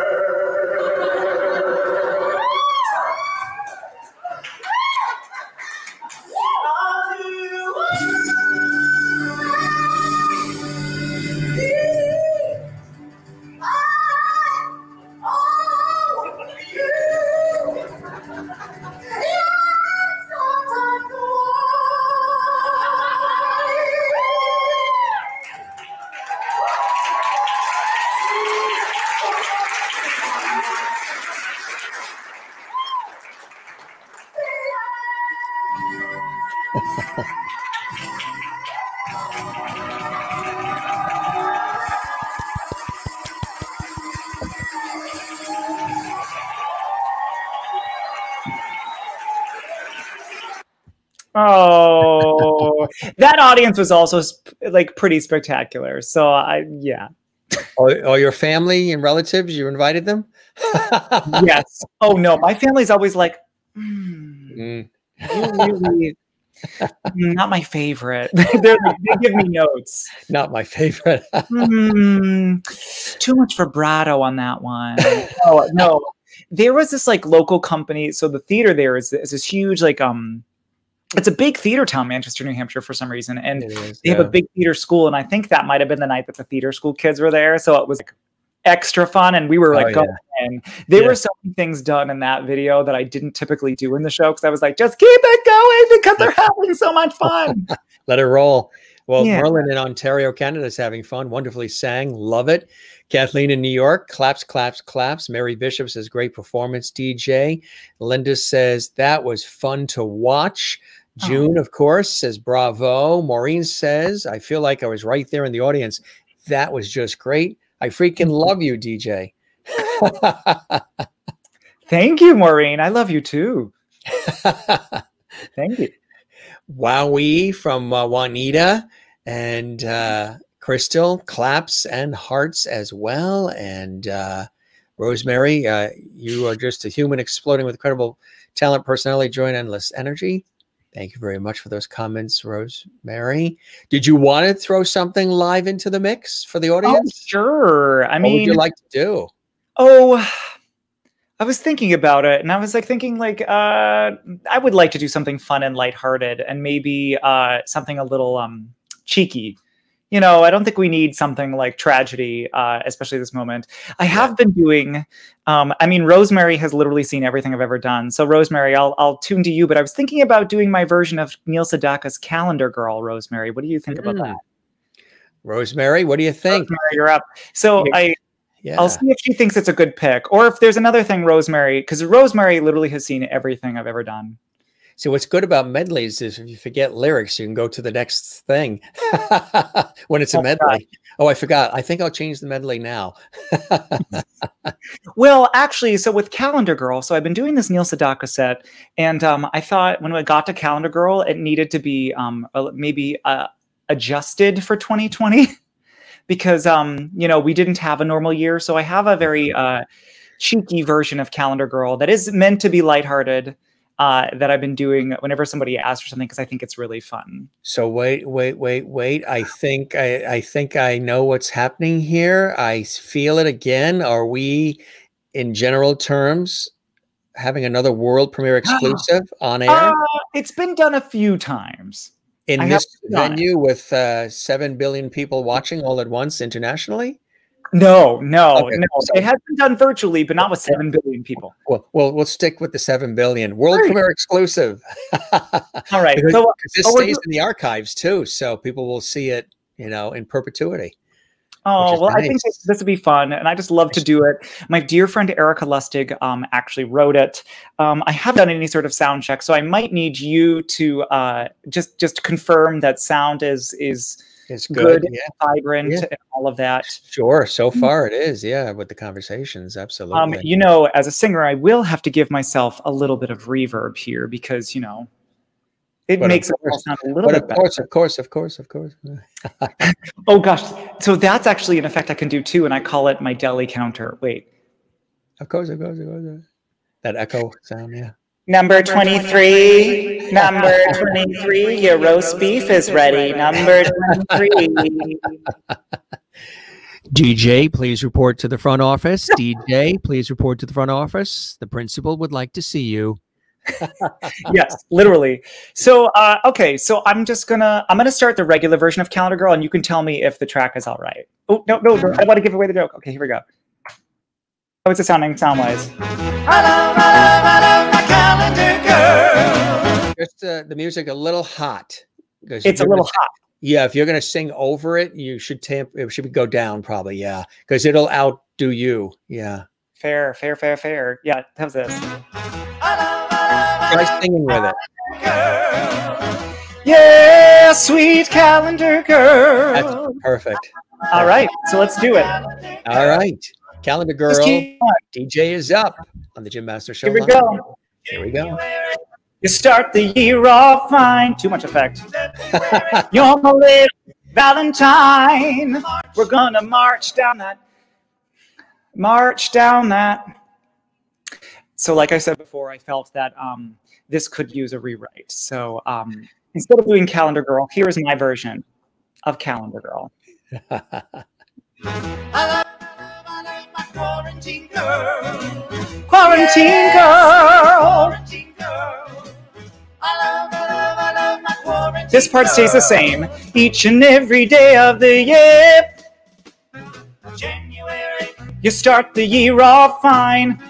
February, You're my little Valentine. March, I'm gonna march down that Walgreens aisle. grabbing toilet paper to stockpile. Yeah, yeah. It shut down the world. Still, I love my little quarantine girl 6 feet away.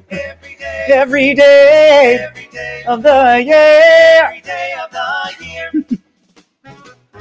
Maybe we should sleep in separate rooms.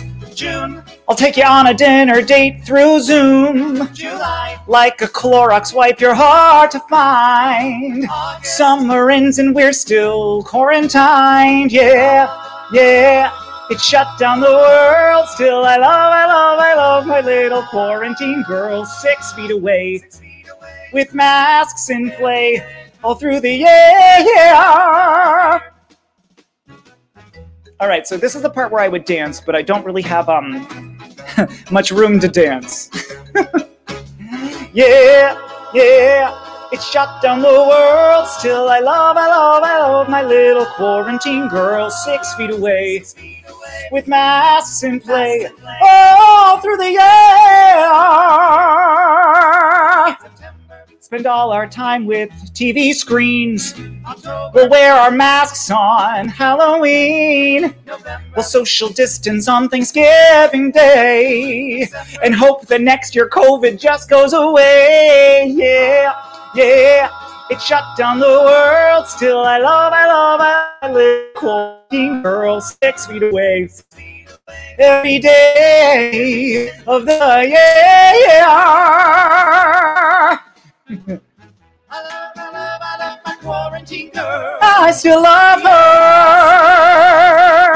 I love her.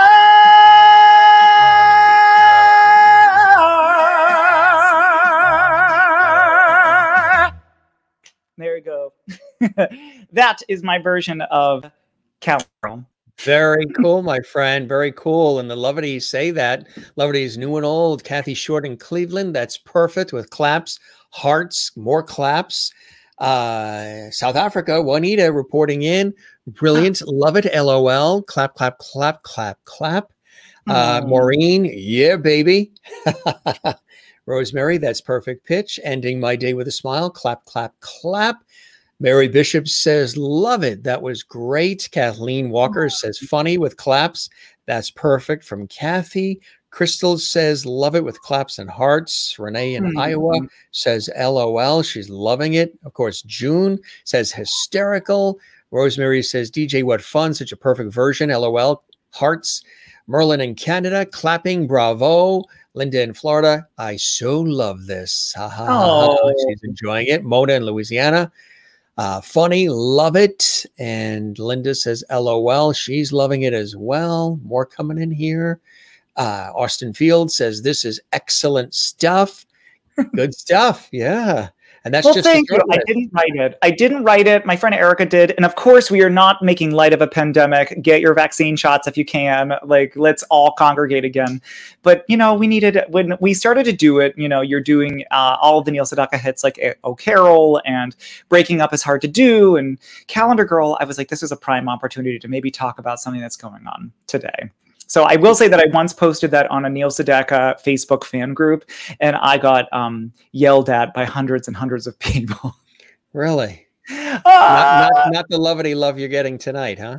Well, it was specifically for Neil Sedaka, so they were a little mad that someone was trying to tail off of him. So I was thinking it was just a fun cover that maybe they'd enjoy, but they were like only Neil fans, and I did get some positive.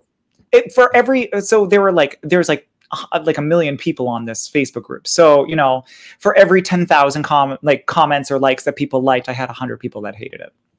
That's for every, yeah, that's a lot of likes and a lot of love. Absolutely. Well, you got nothing but love here on this show. Oh, thank you. And thank you for letting me come on and sing a little bit. You know, I just really enjoy it. And I love that one because I think it's, you know, this year's been so heavy. So I think it's maybe to take it a little bit lighter and have another cocktail. And, you know, as Rosemary and I always talk about, you know, martinis, have a martini and hear some good music and pretend that you have a $15 glass of wine that you bought at the Broadway bar. Cheers. Yeah. Mine's just water. It's water, I promise. Yeah. This is just Trader Joe's lemonade.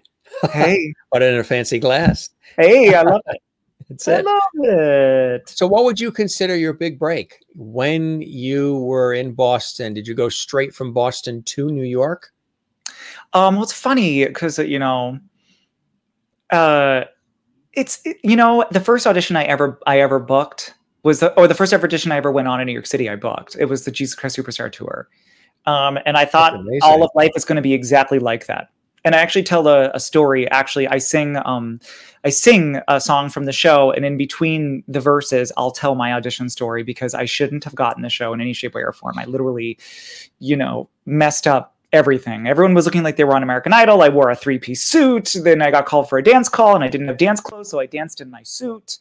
And but it just goes to show that, in life, you don't get to decide everything. There are powers at work, and things happen for a reason. And so I ended up booking the show, and I did it. And for the longest time, I thought that's how New York works. You show up and you book it. And then, of course, that's not how New York works. And for every one show I would book, there would maybe be 100 auditions that I would go on. Big break wise, I would say that I'm still waiting for it. I think I've done a lot of really cool things, but I do think that, I wouldn't hate a big project to be thrown my way. I've done, and I've worked with, everyone from Ted Neely to Kathleen Turner, and that's awesome and great. But I wouldn't say that I wouldn't welcome a big break if there's. What is an ultimate role for you? Is it stage? Is it film? Is it movies? Other venues separate from just stage? Do you have eyes and ears open to all of it within the arts and the creative field?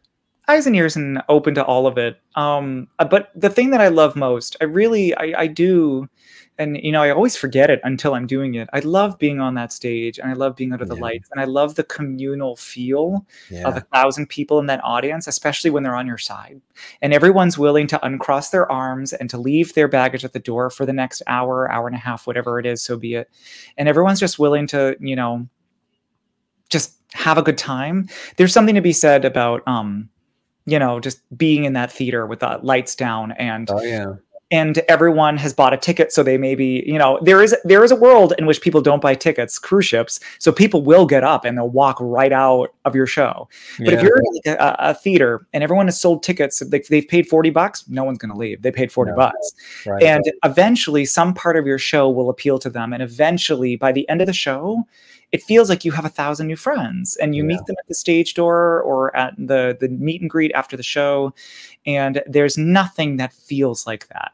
That nothing, and you go home and you're like, wow, that's why I do it. And it doesn't have to be a huge fancy theater.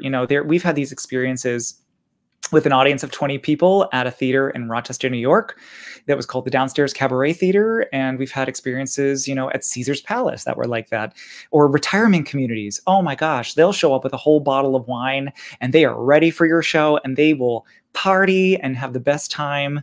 But yeah, I guess I live and breathe. I love to be on that stage. But I love performing over. I'll welcome anything, and I love the vibe of it all. But that live aspect where I could forget my words, maybe a set piece doesn't come on. In Saturday Night Fever, I used to ride a telephone booth, and it would always like, and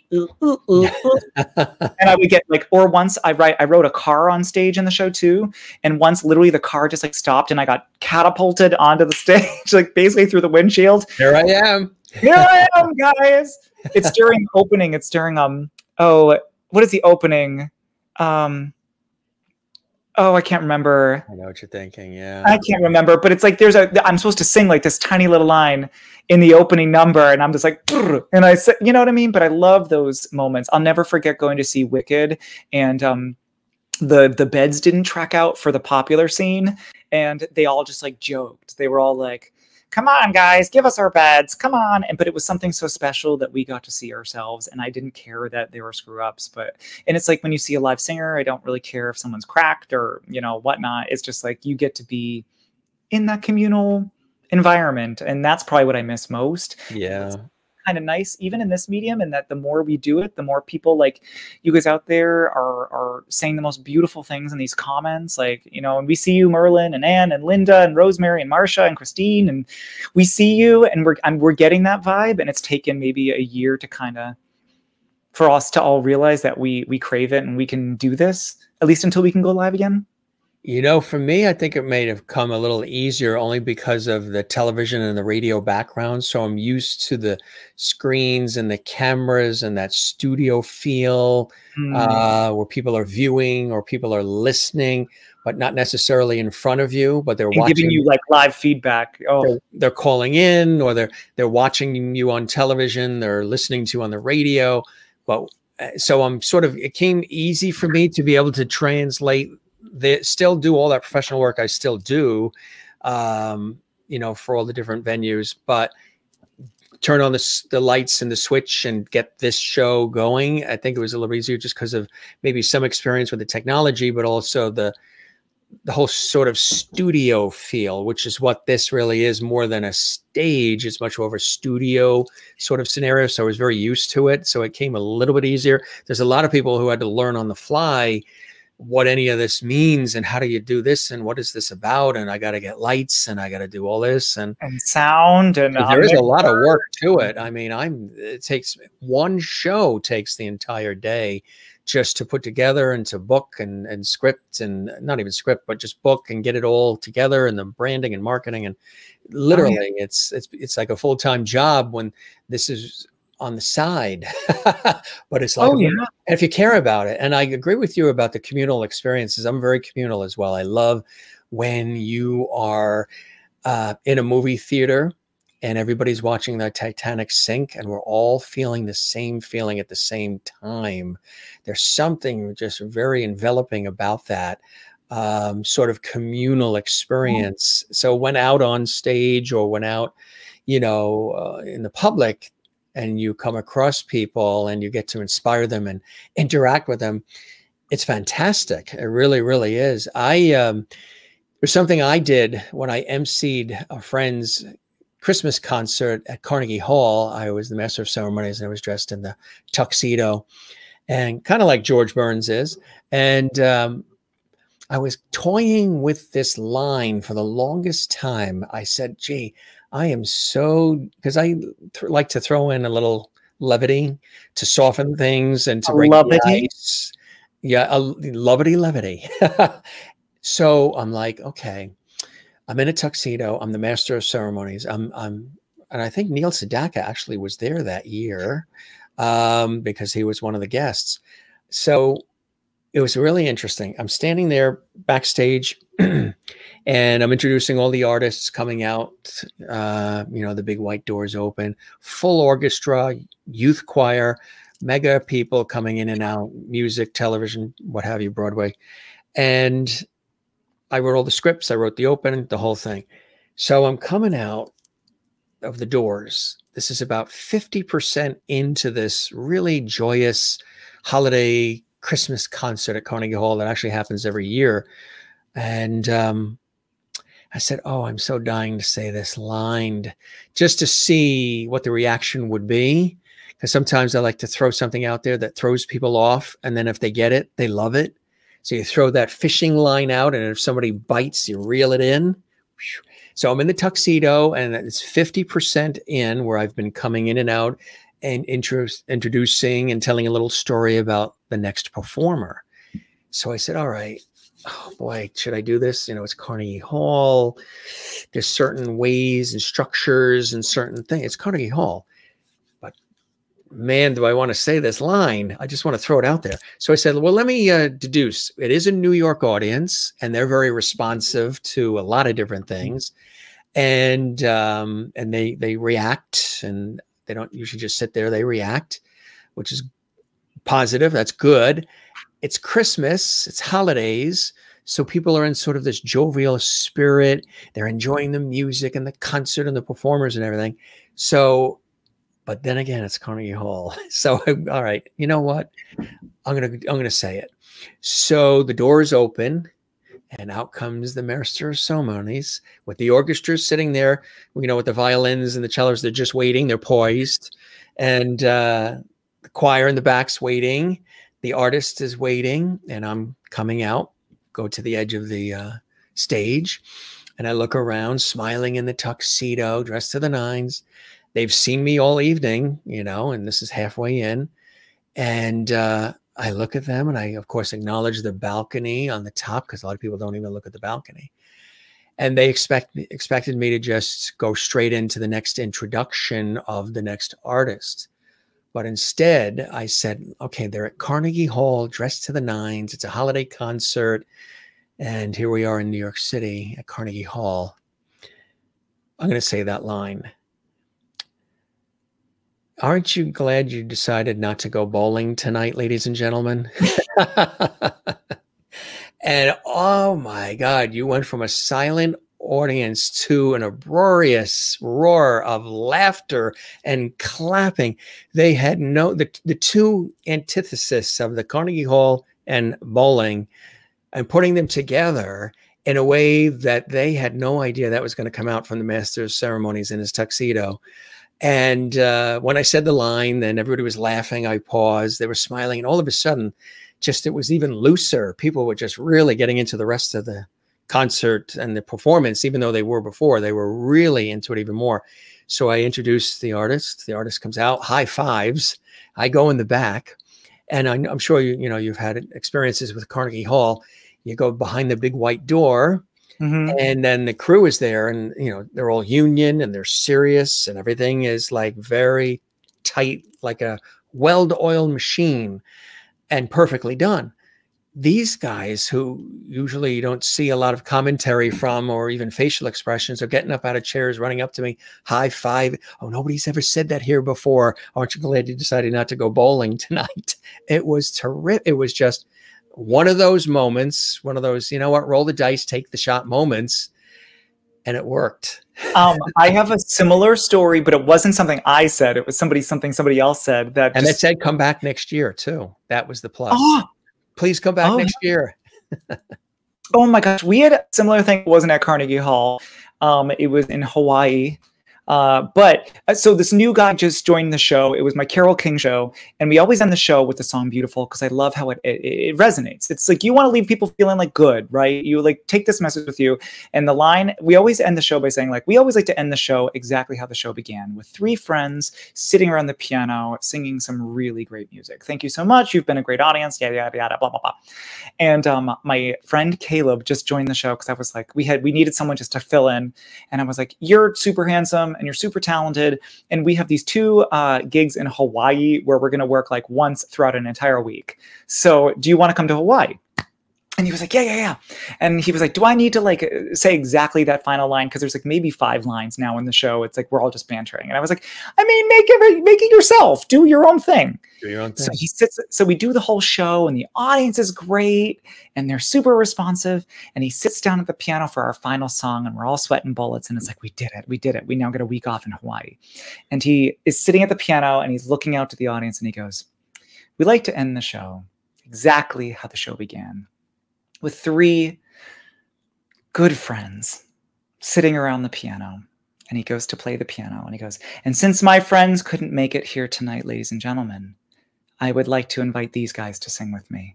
And that was it. And the audience died, because we thought it was just out of nowhere. And he's like, and since my friends couldn't make it here tonight. But his setup was so beautiful. Yeah, and it was so funny that the audience just laughed and sang along with us for the whole final number. But it was something so organic and just like, it was the best. Yeah, it was just an awesome, awesome moment. So what were some of the things you said that you were working on before COVID came and sort of stopped everything? Was Carole King's one of them? Yeah, so we're paused there. We're doing as much virtual entertainment as possible. But it's really hard because all 3 of us live in different places. Yeah. And there are limitations with this virtual sphere, especially when we were a tight kind of like doo-woppy harmony group. There was that. I was also working on a Donna Summer show for a cruise line that was called The Donnas, which would be 3 women singing Donna Summer music. So that's also kind of waiting for us to get back. But what's cool is that now we have 2 new projects that have happened throughout COVID. So Evan, my friend Evan, and myself, he was in Jersey Boys.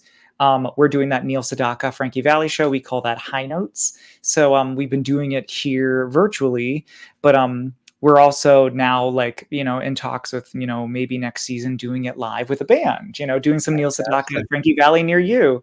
Yeah. And also a Broadway show called Bosom Buddies with my friend Erica, which we've just debuted it last week. And all of a sudden, literally my agents called and they were like, would you ever do this show on the road? Could you do the show on the road? Could you get band charts for this? Yeah. So, what's cool is like some of the things that have happened throughout the pandemic and created during the pandemic have been some of maybe the best ideas ever. So, we're percolating and still trying to be as creative as we can and trying to be as patient as we can otherwise. That's what you have to do, right? You just go along. Here's a cool shot of what we saw earlier. Oh, I loved that leather jacket. That leather jacket was made for me. I was just going to say, it's a cool jacket. It was made for me, but the blue shirt underneath, like the V-neck sweater, was not, and they had to literally sew up the entire back to fit me. And you can't see the pants, but they were like skin tight black bell bottoms. And that coat, after a year run, smelled horrible. Oh, yeah. You mean, so you had to just keep wearing it. There was no time for it to go to. Oh yes, dry clean or anything. But still, cleaned it. But it was just like this leather coat, and it was not pretty. But I only wore it for that one scene. But it just goes to show how sweaty and gross I am. I'm glad I just announced that to 7 billion people. Absolutely. Speaking of all of that, take a look at this shot. DJ in Rent. There Tell I us am. about that. I told you I wasn't pretty. But that, more importantly, next to me, I told you I was very ugly, but Angelo was actually next to me, and he was on Superstar with me as well. And so he played my Collins, and he and I are due for a walk tomorrow, actually. But he's the one who came over for pasta not too long ago. So he not only was in Superstar with me, but he also did that with me, which was really special. Very nice. Yeah. Oh, there I am. Yeah. There I am, all the way to the right. Yep. Wearing my rags. There's a great story in Superstar. I actually understudied like 8 roles. And there was a scene where each of us had to sing one line. It was like, see my tongue, I can hardly talk. See my purse, I'm a poor, poor man. And I could never remember which line I was. So it was always like, see my son. And I always forget it. And I thought I was going to get in trouble once backstage. The stage manager was yelling at me. And then Ted Neely there, if you don't know him. Ted Neely was the Jesus in the movie. He's a Grammy Award winner, all of that. And he was 67 playing Jesus with us. And so I was getting yelled at by the stage manager backstage for forgetting my lines. And Ted Neely came up to me and he was like, well, you're a leper.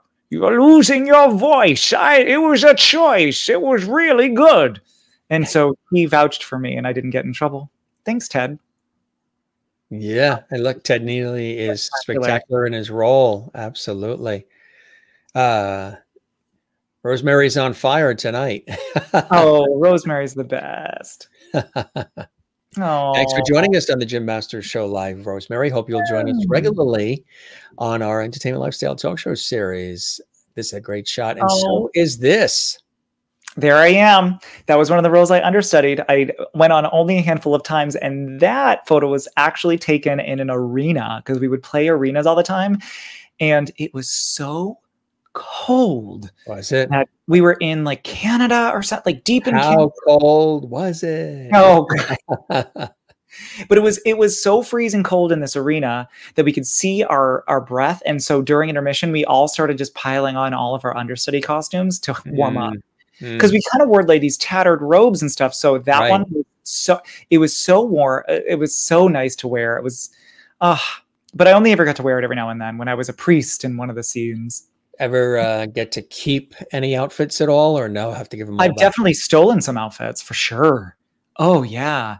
I did Secret Garden and I had these amazing boots and I acted like I lost them. And then I took them and then I've worked at that theater multiple times since and I felt so guilty that I then offered to pay for them and confessed. I was so guilty. World premiere exclusive. You heard that first here too. don't let me wear anything that you make costume wise because I very well might take it. He might it might end up in his closet. Yeah. They're great boots. I still have them. June goes, it was so cold. Oh. It was so cold. That cold. I think we were in Alberta. Happy Days. Yeah. Oh, and that's actually, I don't know if you guys ever watched The Greasier, the one that I want TV show, but that's Derek Keeling. He was runner-up, and he actually sadly passed, I think, about a year ago. I know. So, but Derek was absolutely incredible as who was his name? The Fonz. He was Fonzie? Fonz. Fonzie, And I yeah. was Chachi Arcola, and I actually met my husband. Baio? I was going to I say was the real Baio, Chachi. yes. But I was, the Scott Baio, but I actually met my partner and husband playing Chachi. He was Richie Cunningham. Oh, so yeah. that's almost 10 years ago. Yeah. Wow. Mhm. Wow. So that show has a very special place in my heart. Mm-hmm. I know all the sleeveless shirts and always going, You know wow, who we wow. you know who we had on the show, some of these people that you're mentioning.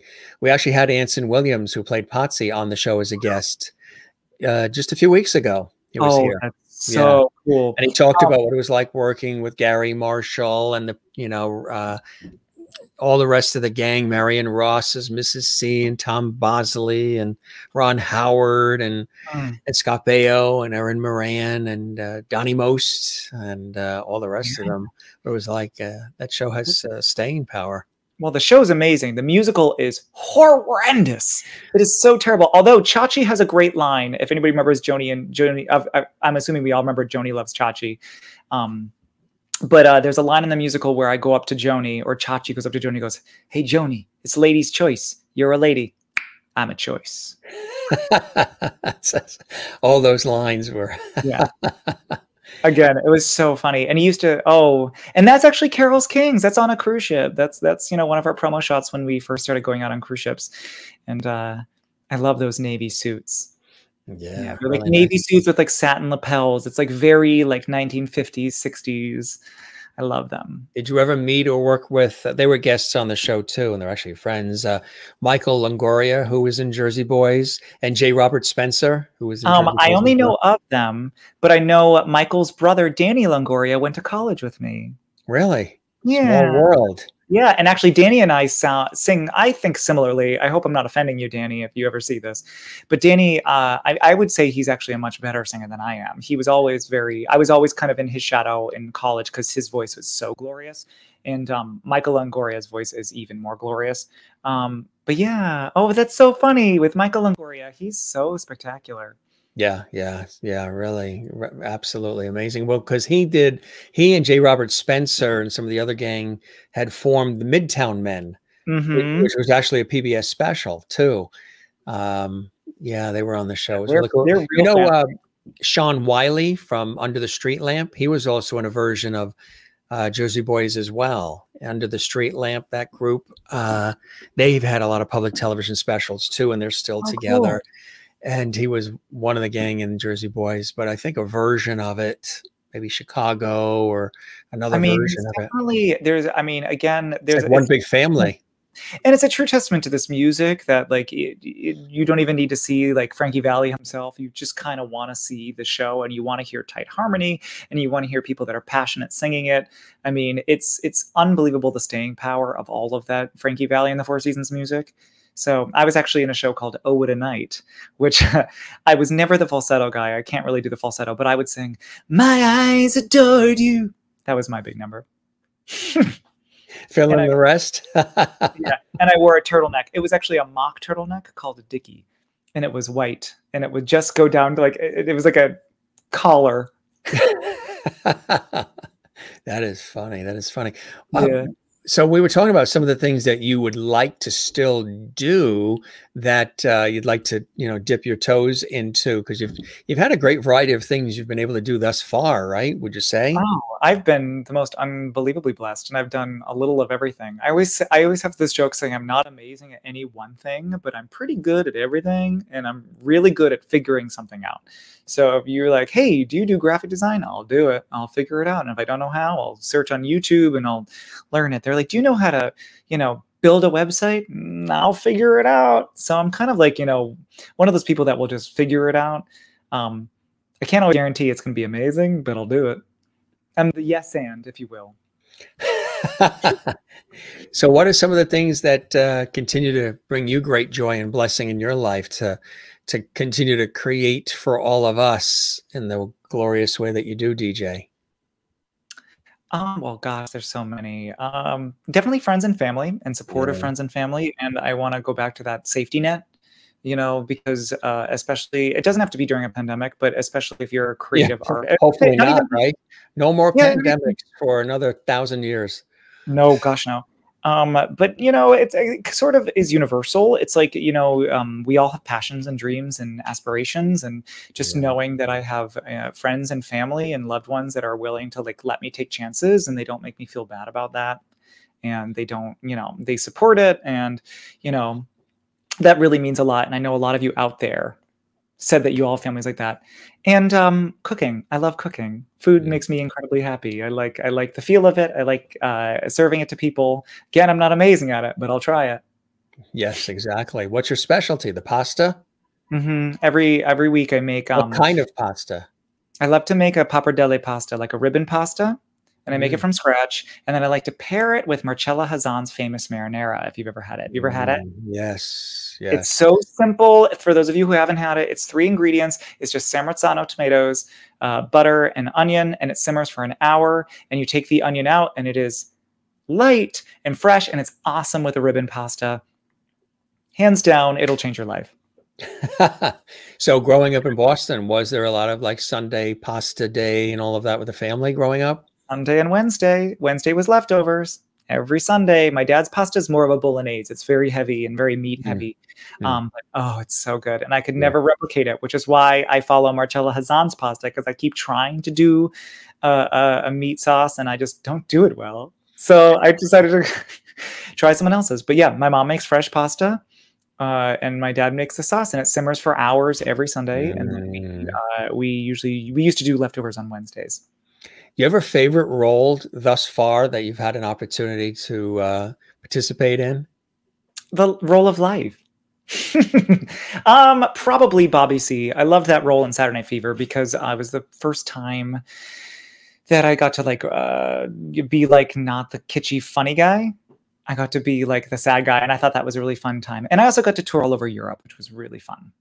We got to play in Italy and France and Spain, and it was, you know, audiences that just have this cult love of Saturday Night Fever and the Bee Gees, and it was definitely a very memorable experience. Also a cast of people that I know and love, and I still keep in touch with today. Linda wants to know, why would you take the onions out? You take them out and then you serve them on the side if you want. So I always eat them because I'll eat an onion like an apple. So, but you take them out and they're like a side. But you don't have to. She says you could. People don't eat them, right? Yeah, some people don't like onions. Some people don't want them, but let me tell you, it spices the sauce just perfectly. Yeah, it does. Yeah, it's so good. And I also thought butter was weird in a marinara until I tried it, and it was hands down incredible. Very, very delicious. You know, I was doing a TV shoot in Milwaukee, Wisconsin, and I was interviewing this doctor, and she was sort of on the keto diet. So they made coffee for all of us when we took a break on the shoot. And I noticed when they were making this fresh coffee, it was delicious coffee. They took just a little smidgen, just a little, not a clump or a square or a scoop, just ever so little portion of butter and dropped it into the coffee. And what that did, I said, well, butter and coffee. She said, oh, let me tell you what it does. Not only does it make the coffee so much smoother texture-wise, it also cuts down the acid. The acidic value is neutralized. So it has this more richer, doesn't get rid of the coffee flavor, which is what you want, but just putting the little butter in it sort of makes it keto, and it tampers down any acid that would normally be in there, and it's so much better for the person that's drinking it. So a little butter in the coffee, yeah.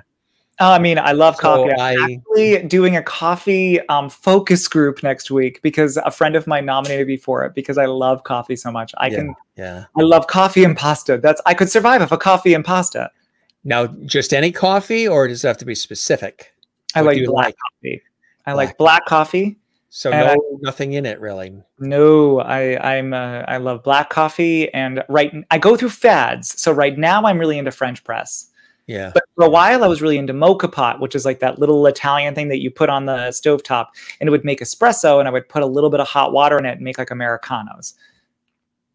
That's if I need like an extra jolt in the morning. But right now, French press is like my jam. Rosemary goes, butter makes everything better. And Maureen says, yes. And Linda says, I don't know. I'll stick with the Dunkin' Donuts. Dunkin' Donuts. Hey, Dunkies. Oh, my dad's obsessed. He gets so mad every time I go to Starbucks. Yeah, well, actually, from where I'm from in Massachusetts, I don't know. We have some, I think Maureen, she's from Massachusetts, right? We did Tim Hortons? No, it's Honeydew Donuts. Oh, Honeydew.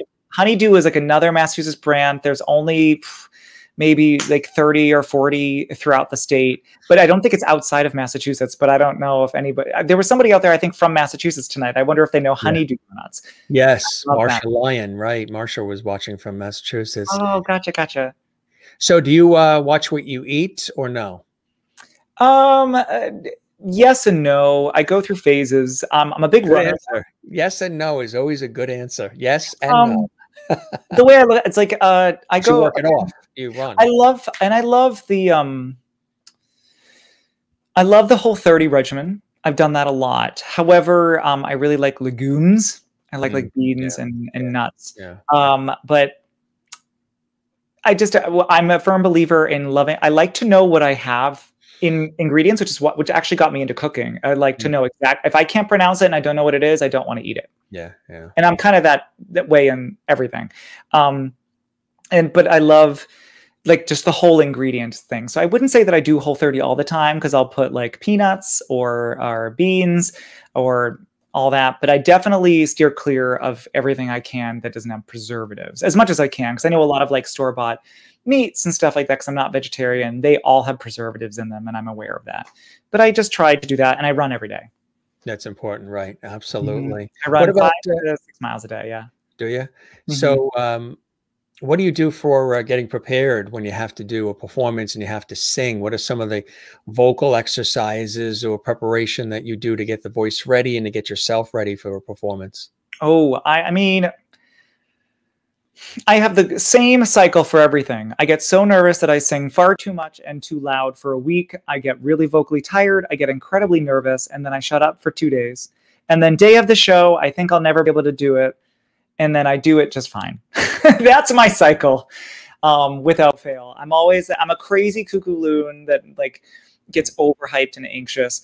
But usually for the show, especially, it depends on the show too. If it's a musical, like you can kind of warm up throughout.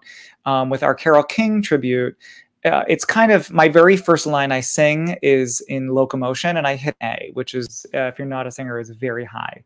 So I'm literally singing in Little Eva's octave of Locomotion in the very first line I sing. So I need to kind of warm up for that. But I try not to warm up too much because in that show, we do, I think, 26 songs over 90 minutes. So if you sing too much and you warm up too much, your voice is totally dust by, intermission.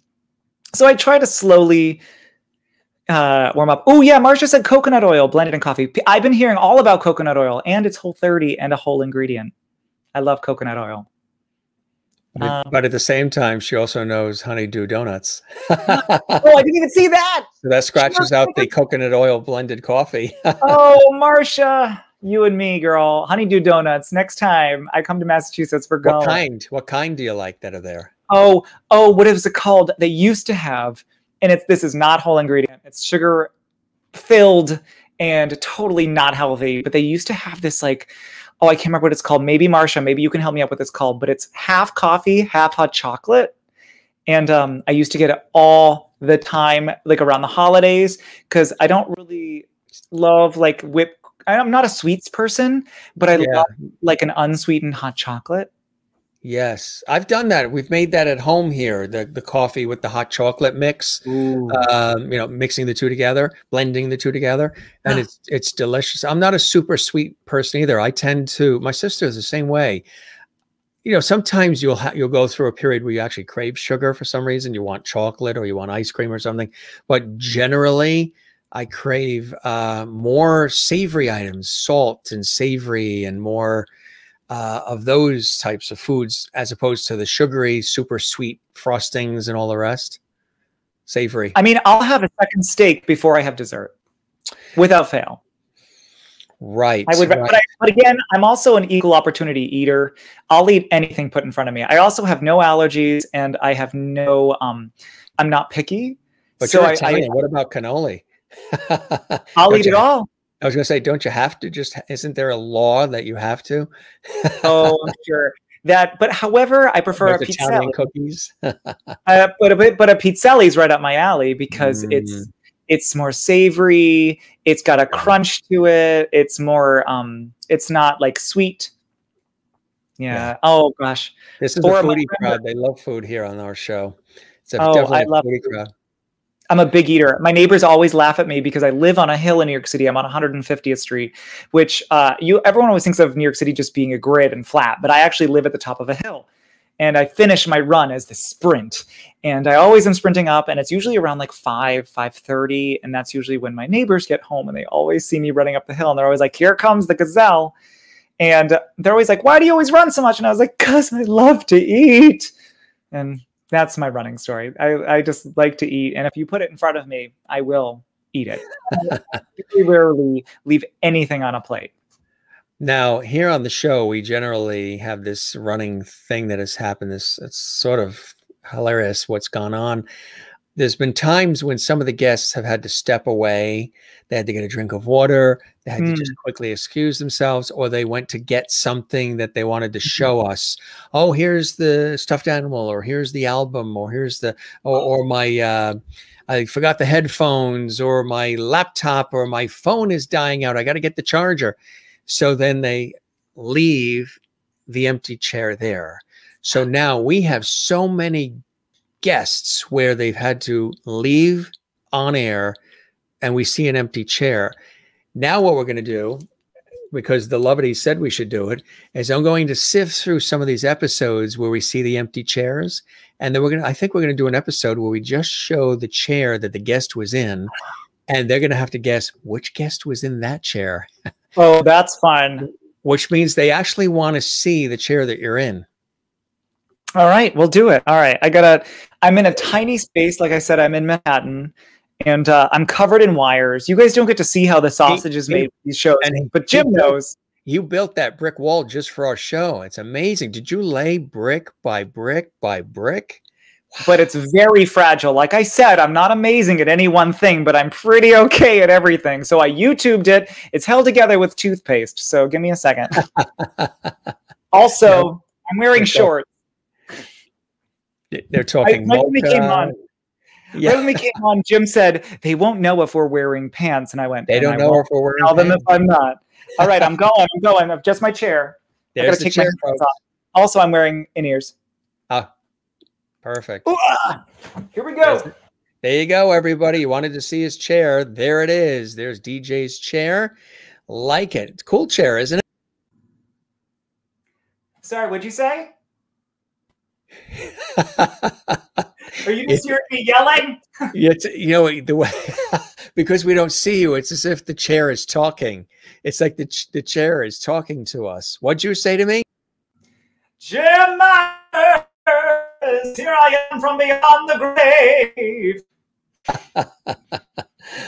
Well, there you go, folks. Everybody likes to see the empty chair. It's a fantastic chair. I know you said that that chair is actually, that might be the last time, everybody, you see that chair, because as good as it looks from middle up, he is going to be tossing that chair out soon and getting a new chair, right?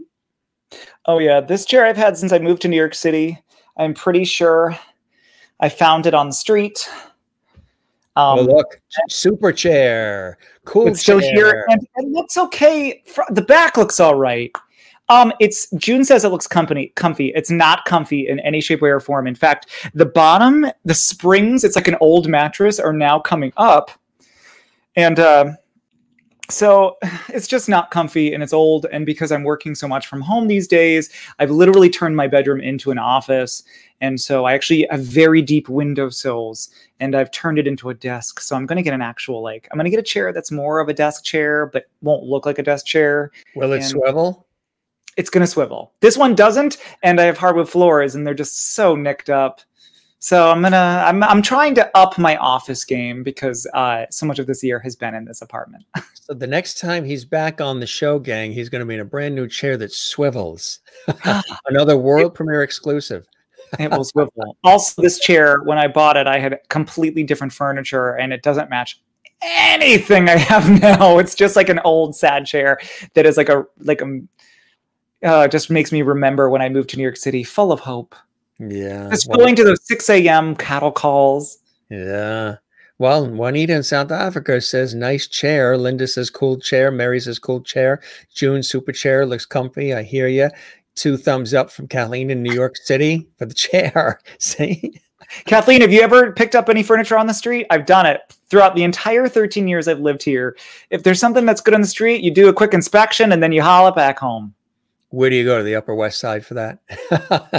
They throw up some nice things.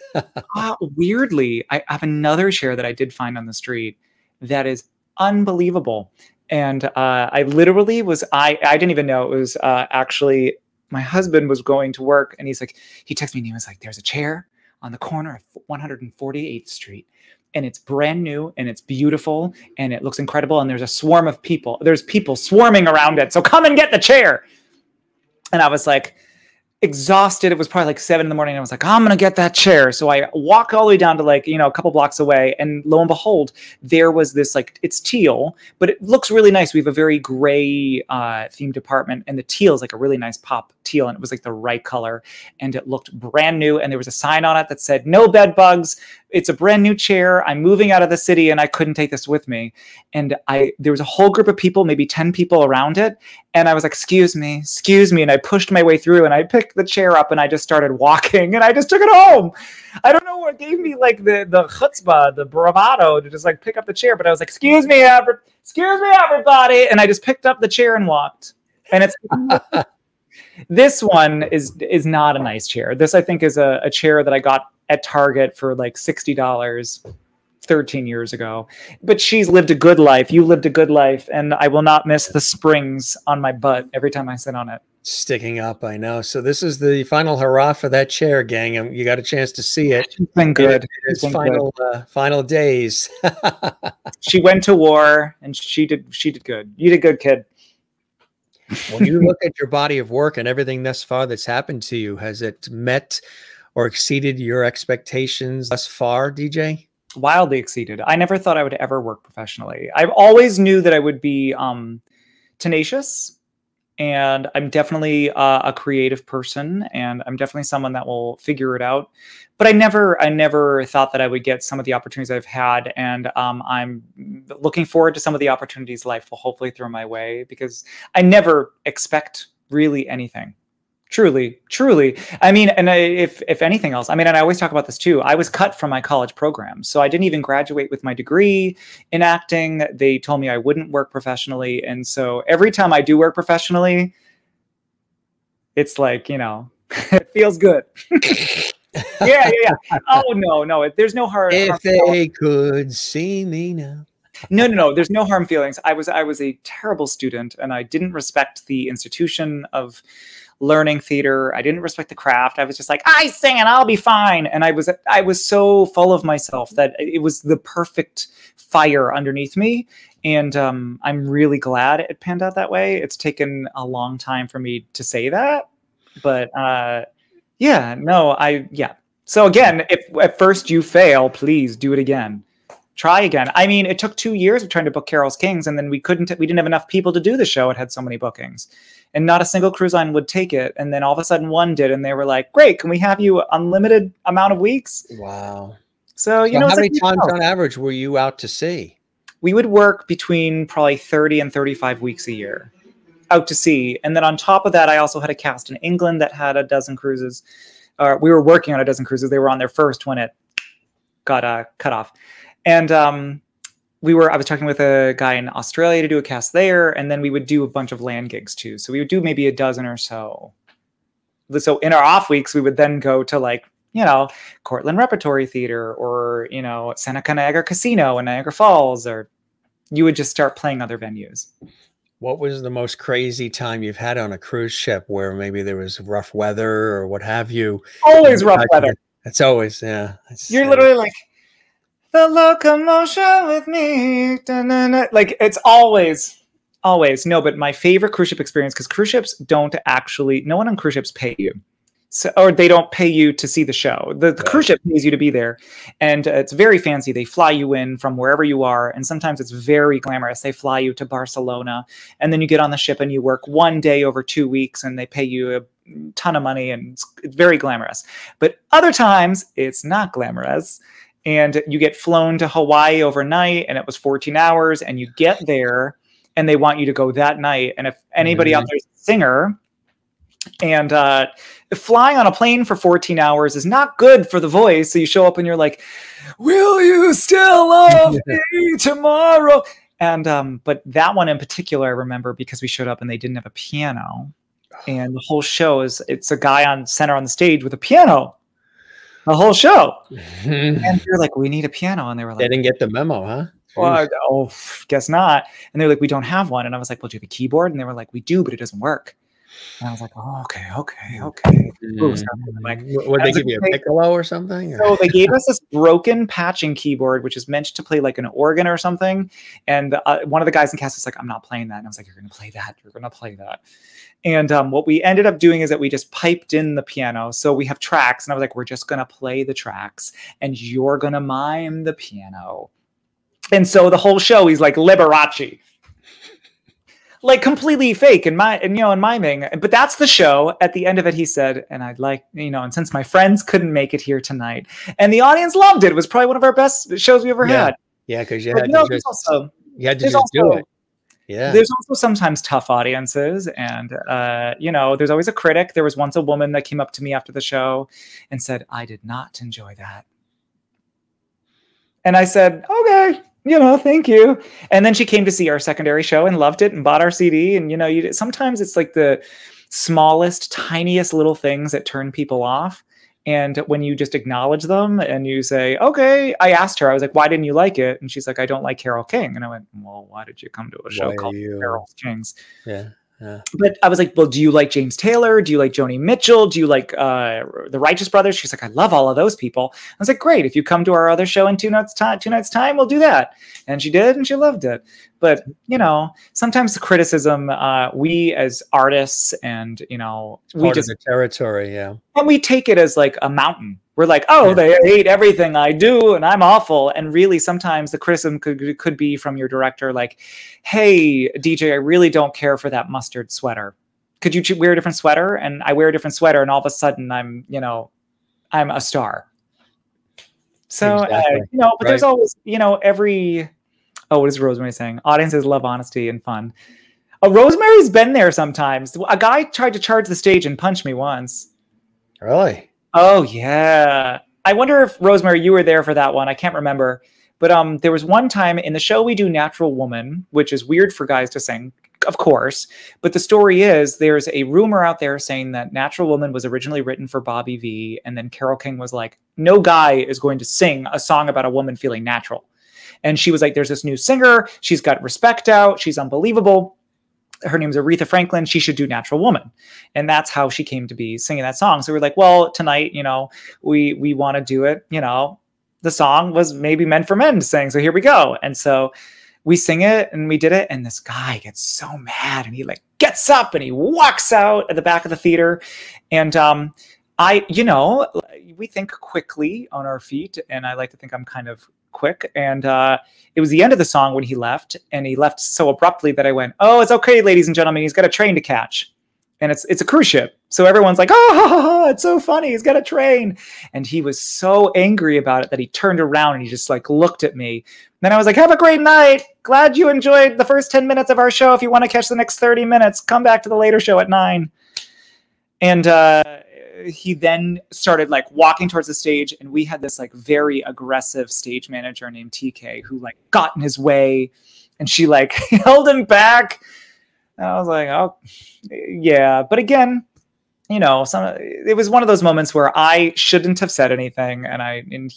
But again, for, those of you. It was funny. It was a funny line, and it wasn't meant harmfully. It was just, responding to the situation, and it was funny, and it was obvious people could see that it was doing what he was doing. So It does get frustrating. you know, Especially I don't know if I would have not said something as well. Just he was in the because- front row too. I forgot that part. He literally was directly in front of us, got up and started walking up the aisle during the end of the song. So it was like so in the open. I was like, oh, I was like, have a good night. It's okay, ladies and gentlemen. He's got a train to catch. And I thought it was so funny, and 1,000 people are laughing, but it must have embarrassed him and it must have made him feel a certain way. But if you're going to go to a show and there's a possibility that you might not stay the whole time, yeah, don't sit in the front row.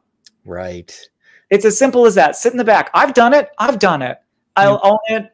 There's some times where I'm like, you know, I can't guarantee. I'm really tired tonight. Like, especially on a cruise ship, and you know the comedian's on, and you know you love him, and you know he's funny, and you're like, but I'm ratchet. I'm so tired. I'm just gonna stand in the back and catch as much of his set as I can stand before I fall asleep, before I want to go to bed. So you're like, you stand in the back, so you know you don't be disrespectful. So don't sit in the front row if you're gonna leave. Exactly. Just sort of It's like right comedians out the always do back. that. Comedians always talk about the person in the front row that's like, Oh yeah. Don Rickles did that all the time. Oh my God. no. Oh, would he pick on people like in the front row? Don Rickles picked on everybody in every row. Oh, good, fair. He would have a big guy that's like a Bruno, and then his wife would be next to him, and he'd go, sir, is that your wife? You know, he would do all that kind of stuff. And there were a couple of times where Bruno was waiting for him at the back of the studio. And he said, I'm just having fun. I'm just, you know, it's just laughter. It's just fun. It's levity. You know, you could have said, good thing you didn't actually, he's getting up because he knows this is the time when the collection basket's being passed around. Oh, oh, that's a good one. Oh, I would have thought of that, and it would have been like, you know, take the words back in. I mean, the things that have happened on cruise ships, because cruise ships are their own wild breed. And the things that, like, literally one time we got a comment. They give these comment cards. And one time we got a comment card being like, so angry, so disappointed. I thought Carole King was here. I got these jokes or something like that. And I was like, first of all, Carole King is a huge celebrity. Yeah. You think she's going to be playing a cruise ship? Which, I mean, no offense. I love cruise ships, but I don't think Carole King's going to be playing a free show for people on a cruise ship. But again, like, it's wild. Sometimes, like, people just don't always read the, like, they don't read the paperwork, bios. the ticket, or the press, or the right. Exactly. I Yeah, mean, my favorite is people not knowing it's going to be a Carole King show, and the title is called Carol's Kings. Have they said, what have they said that they think it is? Like, what's the wackiest one? I thought it was going to be blah blah blah. Everyone thinks it's Jersey Boys because we're all in suits. Everyone, and what we say, like, that's the aim of the game. We didn't be another Jersey Boys groups. We wanted to be something similar yet different. You know, we're not recreating the wheel. We wanted to give a hint, and then they go, "Oh, you should do Jersey Boys. You should do Jersey Boys," and you're like, "Oh, okay." But again, it's all out of love. It's like, again, it's like, right. You know that, I don't know if you have relatives who do that, but all of my great aunts, all my grandmother's sisters, use my slap. And it's like that. It's always out of love. It's always, oh, you should do Jersey Boys. And you're like, okay, yeah. I feel you. And it's all out of, like, love and respect. And, you know, and everyone's in 99.9% of the time, everyone's so perfect and giving, and the audience is so communal and great. And that's not a fun story to tell. So we tell the stories of the people that, you know, get up in the front row, or, you know, actually one time in Tragedy on that on Saturday Night Fever, the bridge of the song is, night and day, there's a burning down inside of me, and I'm contemplating suicide. And in the audience in the front row, there was a little kid, and the kid got up and came and stood next to me, and I was like on stairs into the audience. And then he sat on the stairs, and I'm singing, burning love with a yearning that won't let me be. And this kid's coming into my lap. Down I go, and I just can't take it all alone. And I'm holding a kid. And you're like, you just go with it. And then I'm like, okay. And then I go, tragedy, when you lose control, and I hand the kid back, and I go on with my show. But you just, it's it's like Kanye getting up with Taylor Swift. You just deal with it and you move on. Right. That's what you have to do, right? I mean, it's par for the course. And sometimes those are some of the most genuine, authentic, and funny moments too, right? Oh gosh, yeah. And I mean, just go with it, banter. And Go like, with it. That's something it. I can do. If there's nothing that Jim Masters can do, he's gonna talk. Right. Yeah, so it's like that's good to have. Fill it. Right. Exactly. No dead air allowed. No dead air allowed. Well, you know who enjoyed himself tonight once again? Mr. Burns. Oh, thanks, Mr. Burns. If I had a great. star. What are some other talents before we go? Do you do magic? Do you juggle? Were there other things that you've done over the years that you were, when you were a kid, you used to collect this or do this or?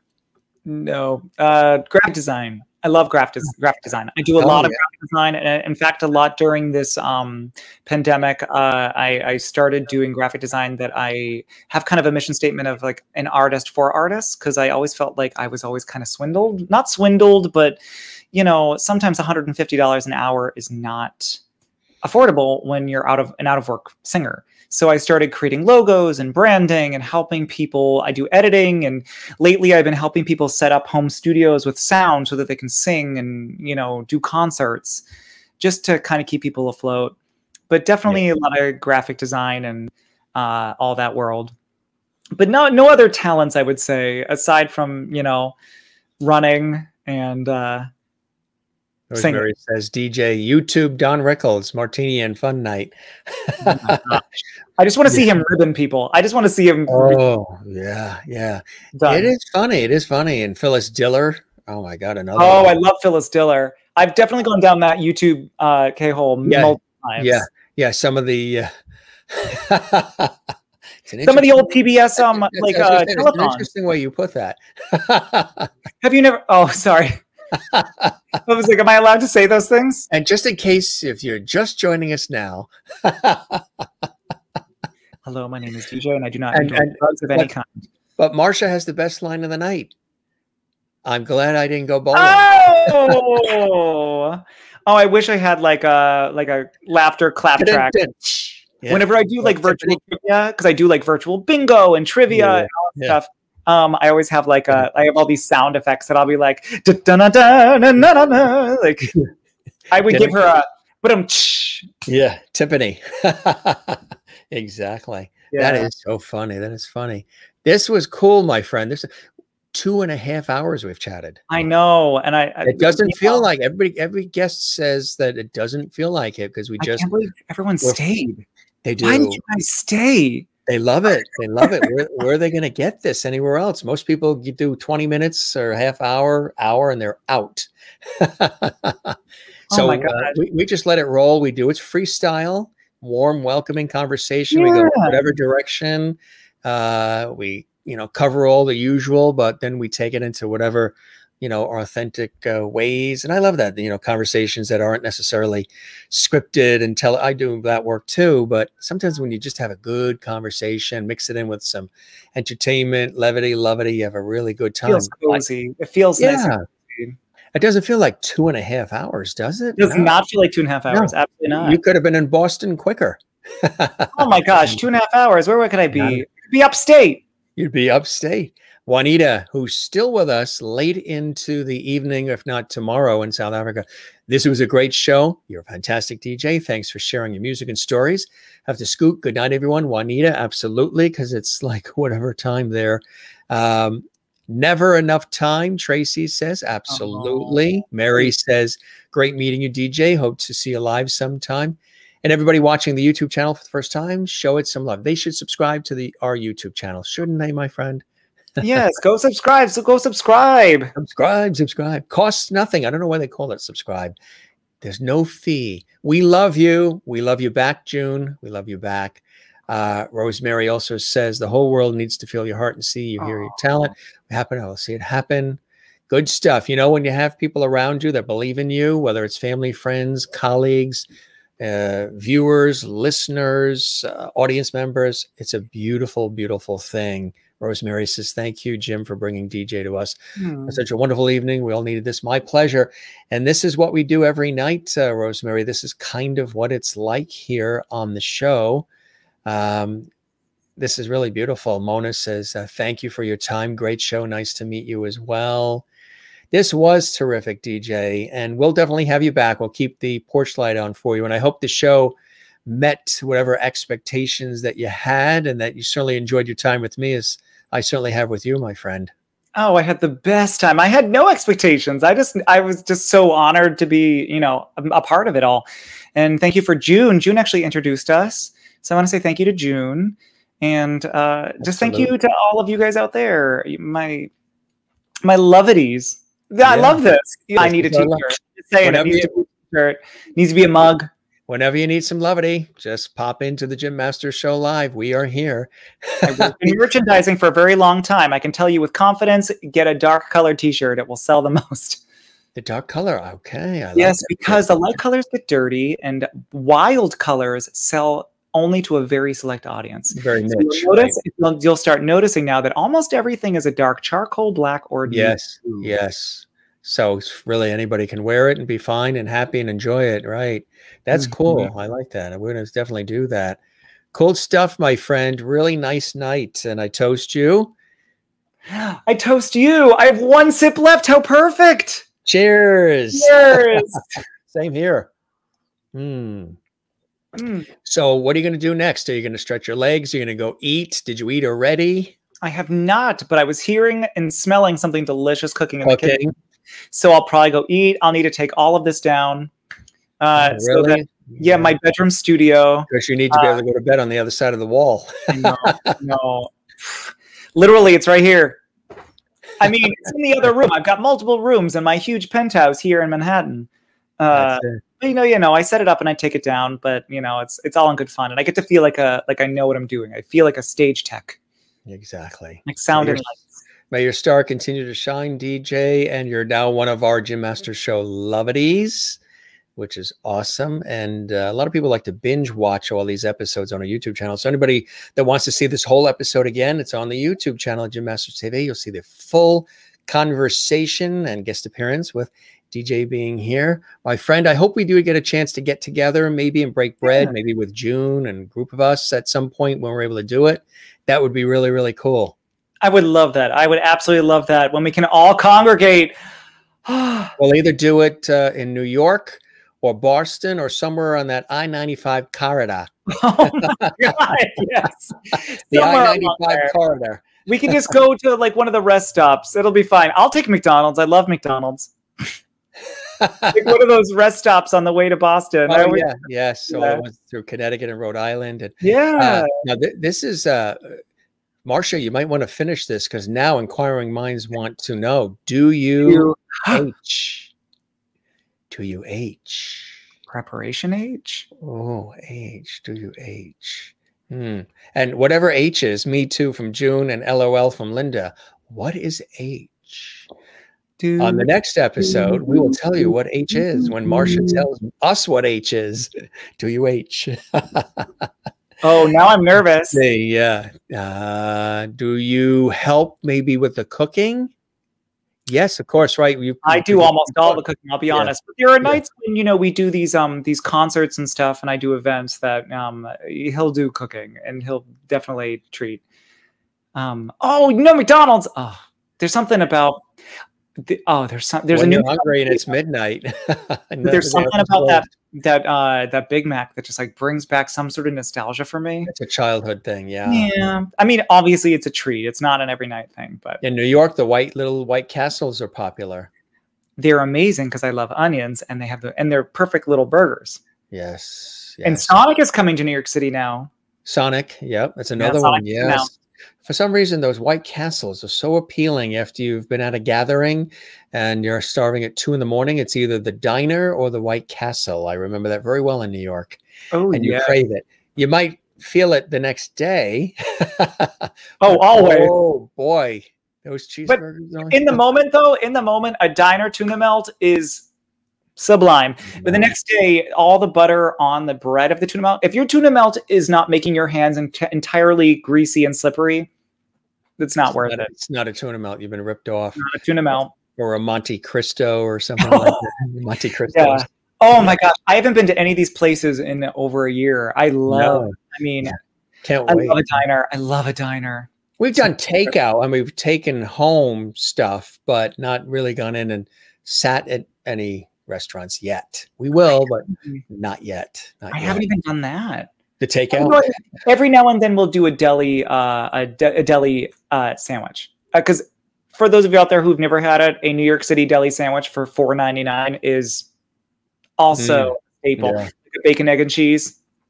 Yeah, absolutely. The New York area diners. TikTok Diner. Yes, June. You and I, TikTok! we've been Yes. there too. Yes. They're fine. I hope they're fine. That was a staple. We used to call auditions brunch because we would go to TikTok Diner because it's on 34th Street, right across from all the audition studios. So we would go at the crack of dawn when we were all non-union and we're 20 years old. And we would sign ourselves up for auditions and we'd be number like 450. And you knew they'd get through like maybe 60 an hour. So you had a long time. And we would all go to brunch at TikTok Diner and hang out for the day. And we would go back and audition. Brooklyn Diner. There's so many great ones.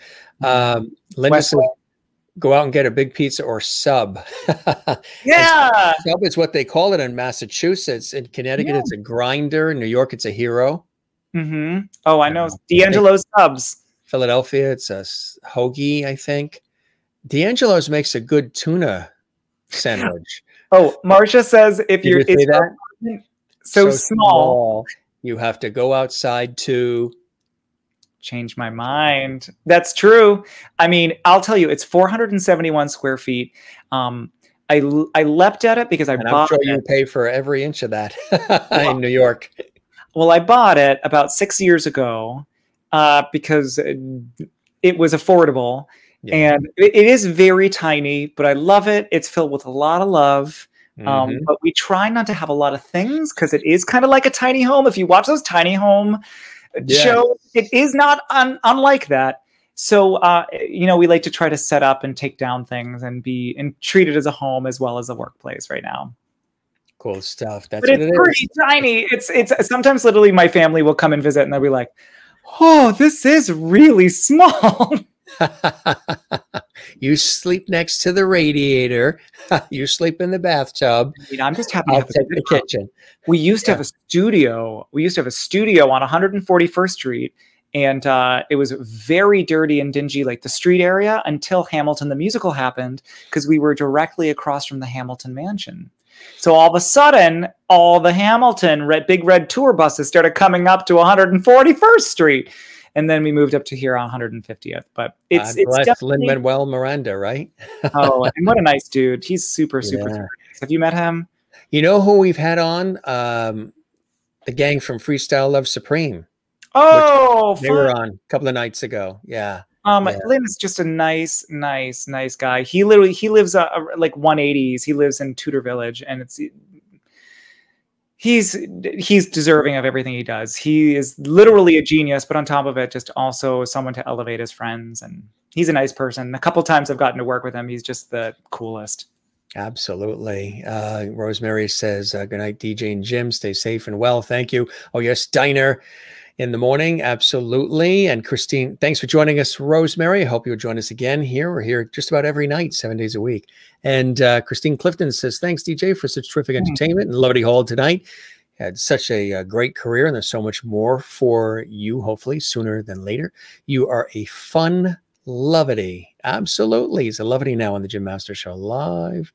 And Marcia goes, that's what's important. Love. Absolutely. The real deal. You filled the apartment with love, and we're making June hungry.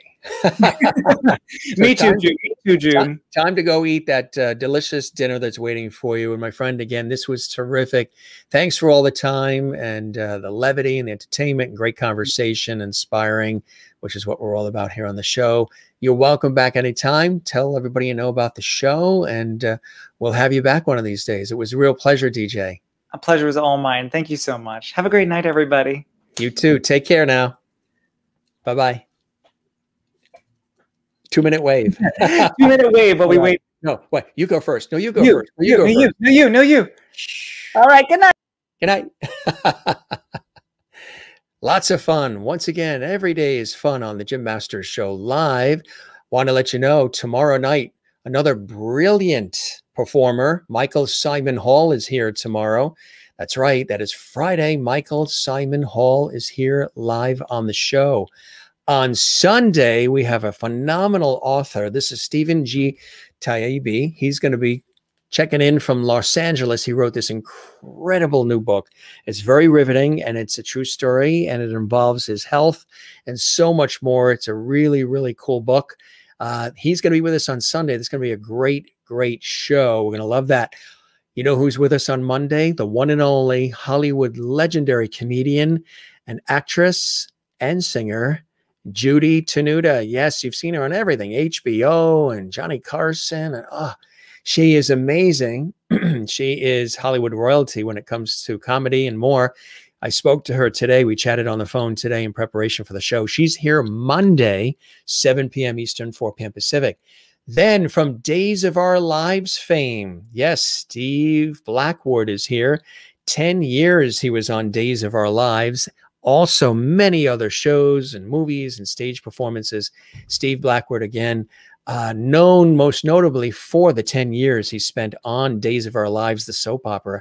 He is going to be here on Tuesday, and that's going to be really, really something special. So get ready for that. You're going to thoroughly enjoy that as well. Want to let you know as well that a week from this Saturday, returning to our show is Mairead Nesbitt. Yes, you know her from Celtic Woman, Celtic Heart, that brilliant Irish Celtic violinist. She was in Rocktopia on Broadway, again, known for Celtic Woman, Celtic Heart. And she's a brilliant independent solo performer as well. She was a guest in the summertime, or I would say early summer. She's a dear friend of mine. We have known each other for years. We've worked on television specials, on public television and more. She's going to be here a week from this Saturday on the 20th at a special time, 3 p.m. Eastern, noon Pacific, 8 p.m. GMT, which is Ireland, Scotland, and England. So Mairead Nesbitt is going to be back here on the show, which is going to be absolutely amazing. Then that same night on Saturday, a week from this Saturday, Cissy Wellman, who starred in The Waltons, is going to be with us. She was also on My Three Sons, countless commercials, over 40 films. She's a Hollywood legend. She was on The Love Boat. I mean, you name the show, she was on it. Cissy Wellman, notably from The Waltons, is going to be with us a week from this Saturday. And then you know who's going to be with us on Sunday? Not this Sunday, the following Sunday. Anybody remember Rodney Allen Rippey, that fantastic actor that got his start in the Jack in the Box commercials? Who was that cute kid in the Jack in the Box commercials for years.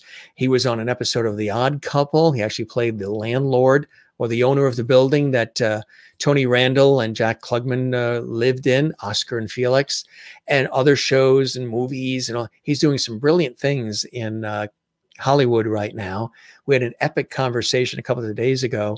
He's going to be joining us, the one and only Rodney Allen Rippey. He is amazing. He's going to be with us, and he's going to be a lot of fun, and countless more guests. Just about every day we have guests from all fields of endeavor, all walks of life, all different backgrounds. It's really, really cool.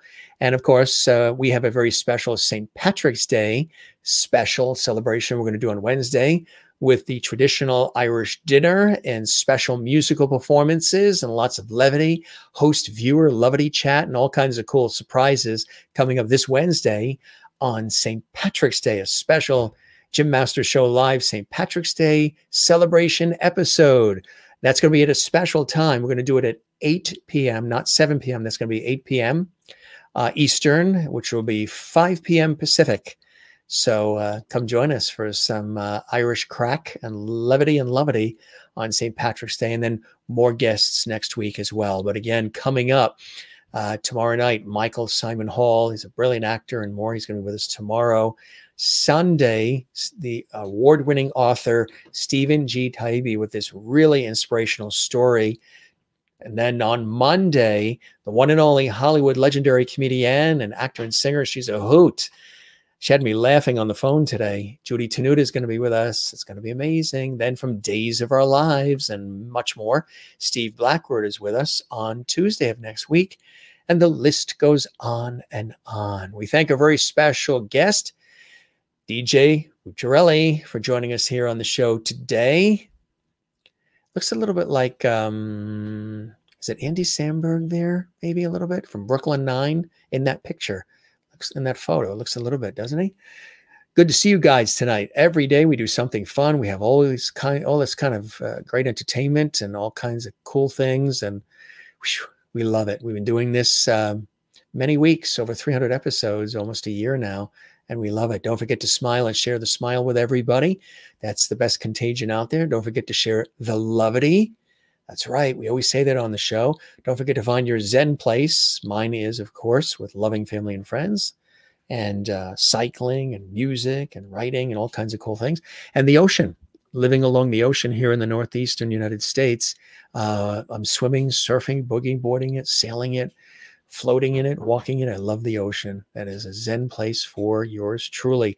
And of course, my work in television and radio and stage over the years. That's another very, very cool Zen place for me on the show. And of course, all the different projects and stations and networks and stages and everywhere else. Love it, love it, love it. Definitely Zen place for me. And there you go. The Jim Masters Show Live. Entertainment Lifestyle Talk Show Series, daily 7 p.m. Eastern, 4 p.m. Pacific. Anybody watching on our YouTube channel now, live or in the archives, we would love it if you subscribe to the channel. It helps the show, helps the channel. There's no charge. And click the notification bell so you don't miss a thing. We're going to wrap up, gang. Don't forget, one more thing we do. We always say, don't forget to relax, love one another, breathe from the diaphragm, take time for yourself, and love yourself. Not in a egotistical, narcissistic way, but in a way that reminds you that you have value and that you're welcome to the party. And you certainly are here on the Jim Masters Show Live. So relax and breathe. All the cast of characters here, they say goodnight. George Burns says goodnight. Your host and executive producer here, Jim Masters, thanks to you for your time this time until next time. Kathy Short in Cleveland says, good night, Jim. It's been a very enjoyable evening. Terrific. You guys say that every night, and I love that. That means we're doing something. We are doing something really terrific here. We've created a great community. Yes, we'll be on at 8 on St. Patrick's Day. Not sure if you saw the episode of our series. I know you like some of the Irish artists, Marcia. Chloe Agnew was a guest. Mairead Nesbitt was a guest. Colin Keegan, Emmett O'Hanlon, Ryan Kelly, Keith Harkin, Neil Byrne. Mairead Nesbitt's coming back next weekend. Neil Byrne is coming back in like 2 weeks. He's, of course, Celtic Thunder. He's coming back on the show as well. We had a brilliant flautist, the multi-talented Sir James Galway and Lady Jean Galway. We had the legendary record producer and musician Phil Coulter on, and Roy Buckley and George Hutton and Rebecca Harkin, and just on and on and on. Oscar Blue, and again, the gang from Celtic Woman, Celtic Thunder, and Corner Boy was on, and we had the Rumjacks, a Celtic rock band from Australia, and all there, and so much more. So you can check all that out in the archives. But Mairead Nesbitt is next week, and the week after, Neil Byrne. And Maureen says, this evening was an absolute blast. Thank you, Jim. My pleasure. We work very hard behind the scenes to put all these shows together. A lot of work. It's like a full-time job, balancing it with my professional work. But we're loving doing it because you guys are really enjoying it. Keep spreading the word. Get more and more people to come in to our lovely hall here and enjoy all of the cool vibes we send out through the airwaves for all of you. Good night, Maureen in Arizona, and good night, Mr. Lovety. Good night, Lovety's Linda Odell in Florida. You too. Marcia says, good night, Jim. Wonderful evening. He's such a talent, such a joy. Thank you. My pleasure. Love it, love it, love it. And thank you for so much for tonight. Great show. Good night, Jim, and all the Loveties. Hugs and love. You too, Mona. Thank you very much. Good night, everyone. Mary Bishop, good night, everyone. Take care. You as well. Got your email as well, Mary. Thank you for your email. I appreciate that very, very much. Allison says, he was great, just like you. Thank you, Allison. Right back at you. I appreciate that so very, very much. And claps from Rosemary Coletti. And I hope you'll become a regular Lovety viewer on our show and love our YouTube channel and more. You can also find me on Facebook, Instagram, and Twitter at Jim Masters TV. Jim Masters TV. So good stuff. Good stuff. And thanks for all these great comments. Have a great night, Jim. Good night, all. You too as well, Kathleen, and everybody here. Love seeing all these great comments and all your happy faces. So that's a wrap for this episode. Michael Simon Hall is a brilliant, brilliant performer. Going to be with us tomorrow night. It's going to be an amazing show tomorrow. We thank you very much. Night all from Renee, as well as Christine. Good night, Jim and lovely family. Lots of love here in Lovely Hall every night. See you all tomorrow. It's nice to have each show give us joy and get us to smile. Thank you very much, Christine. That's what it's all about every single day. So we thank DJ. We thank all of you.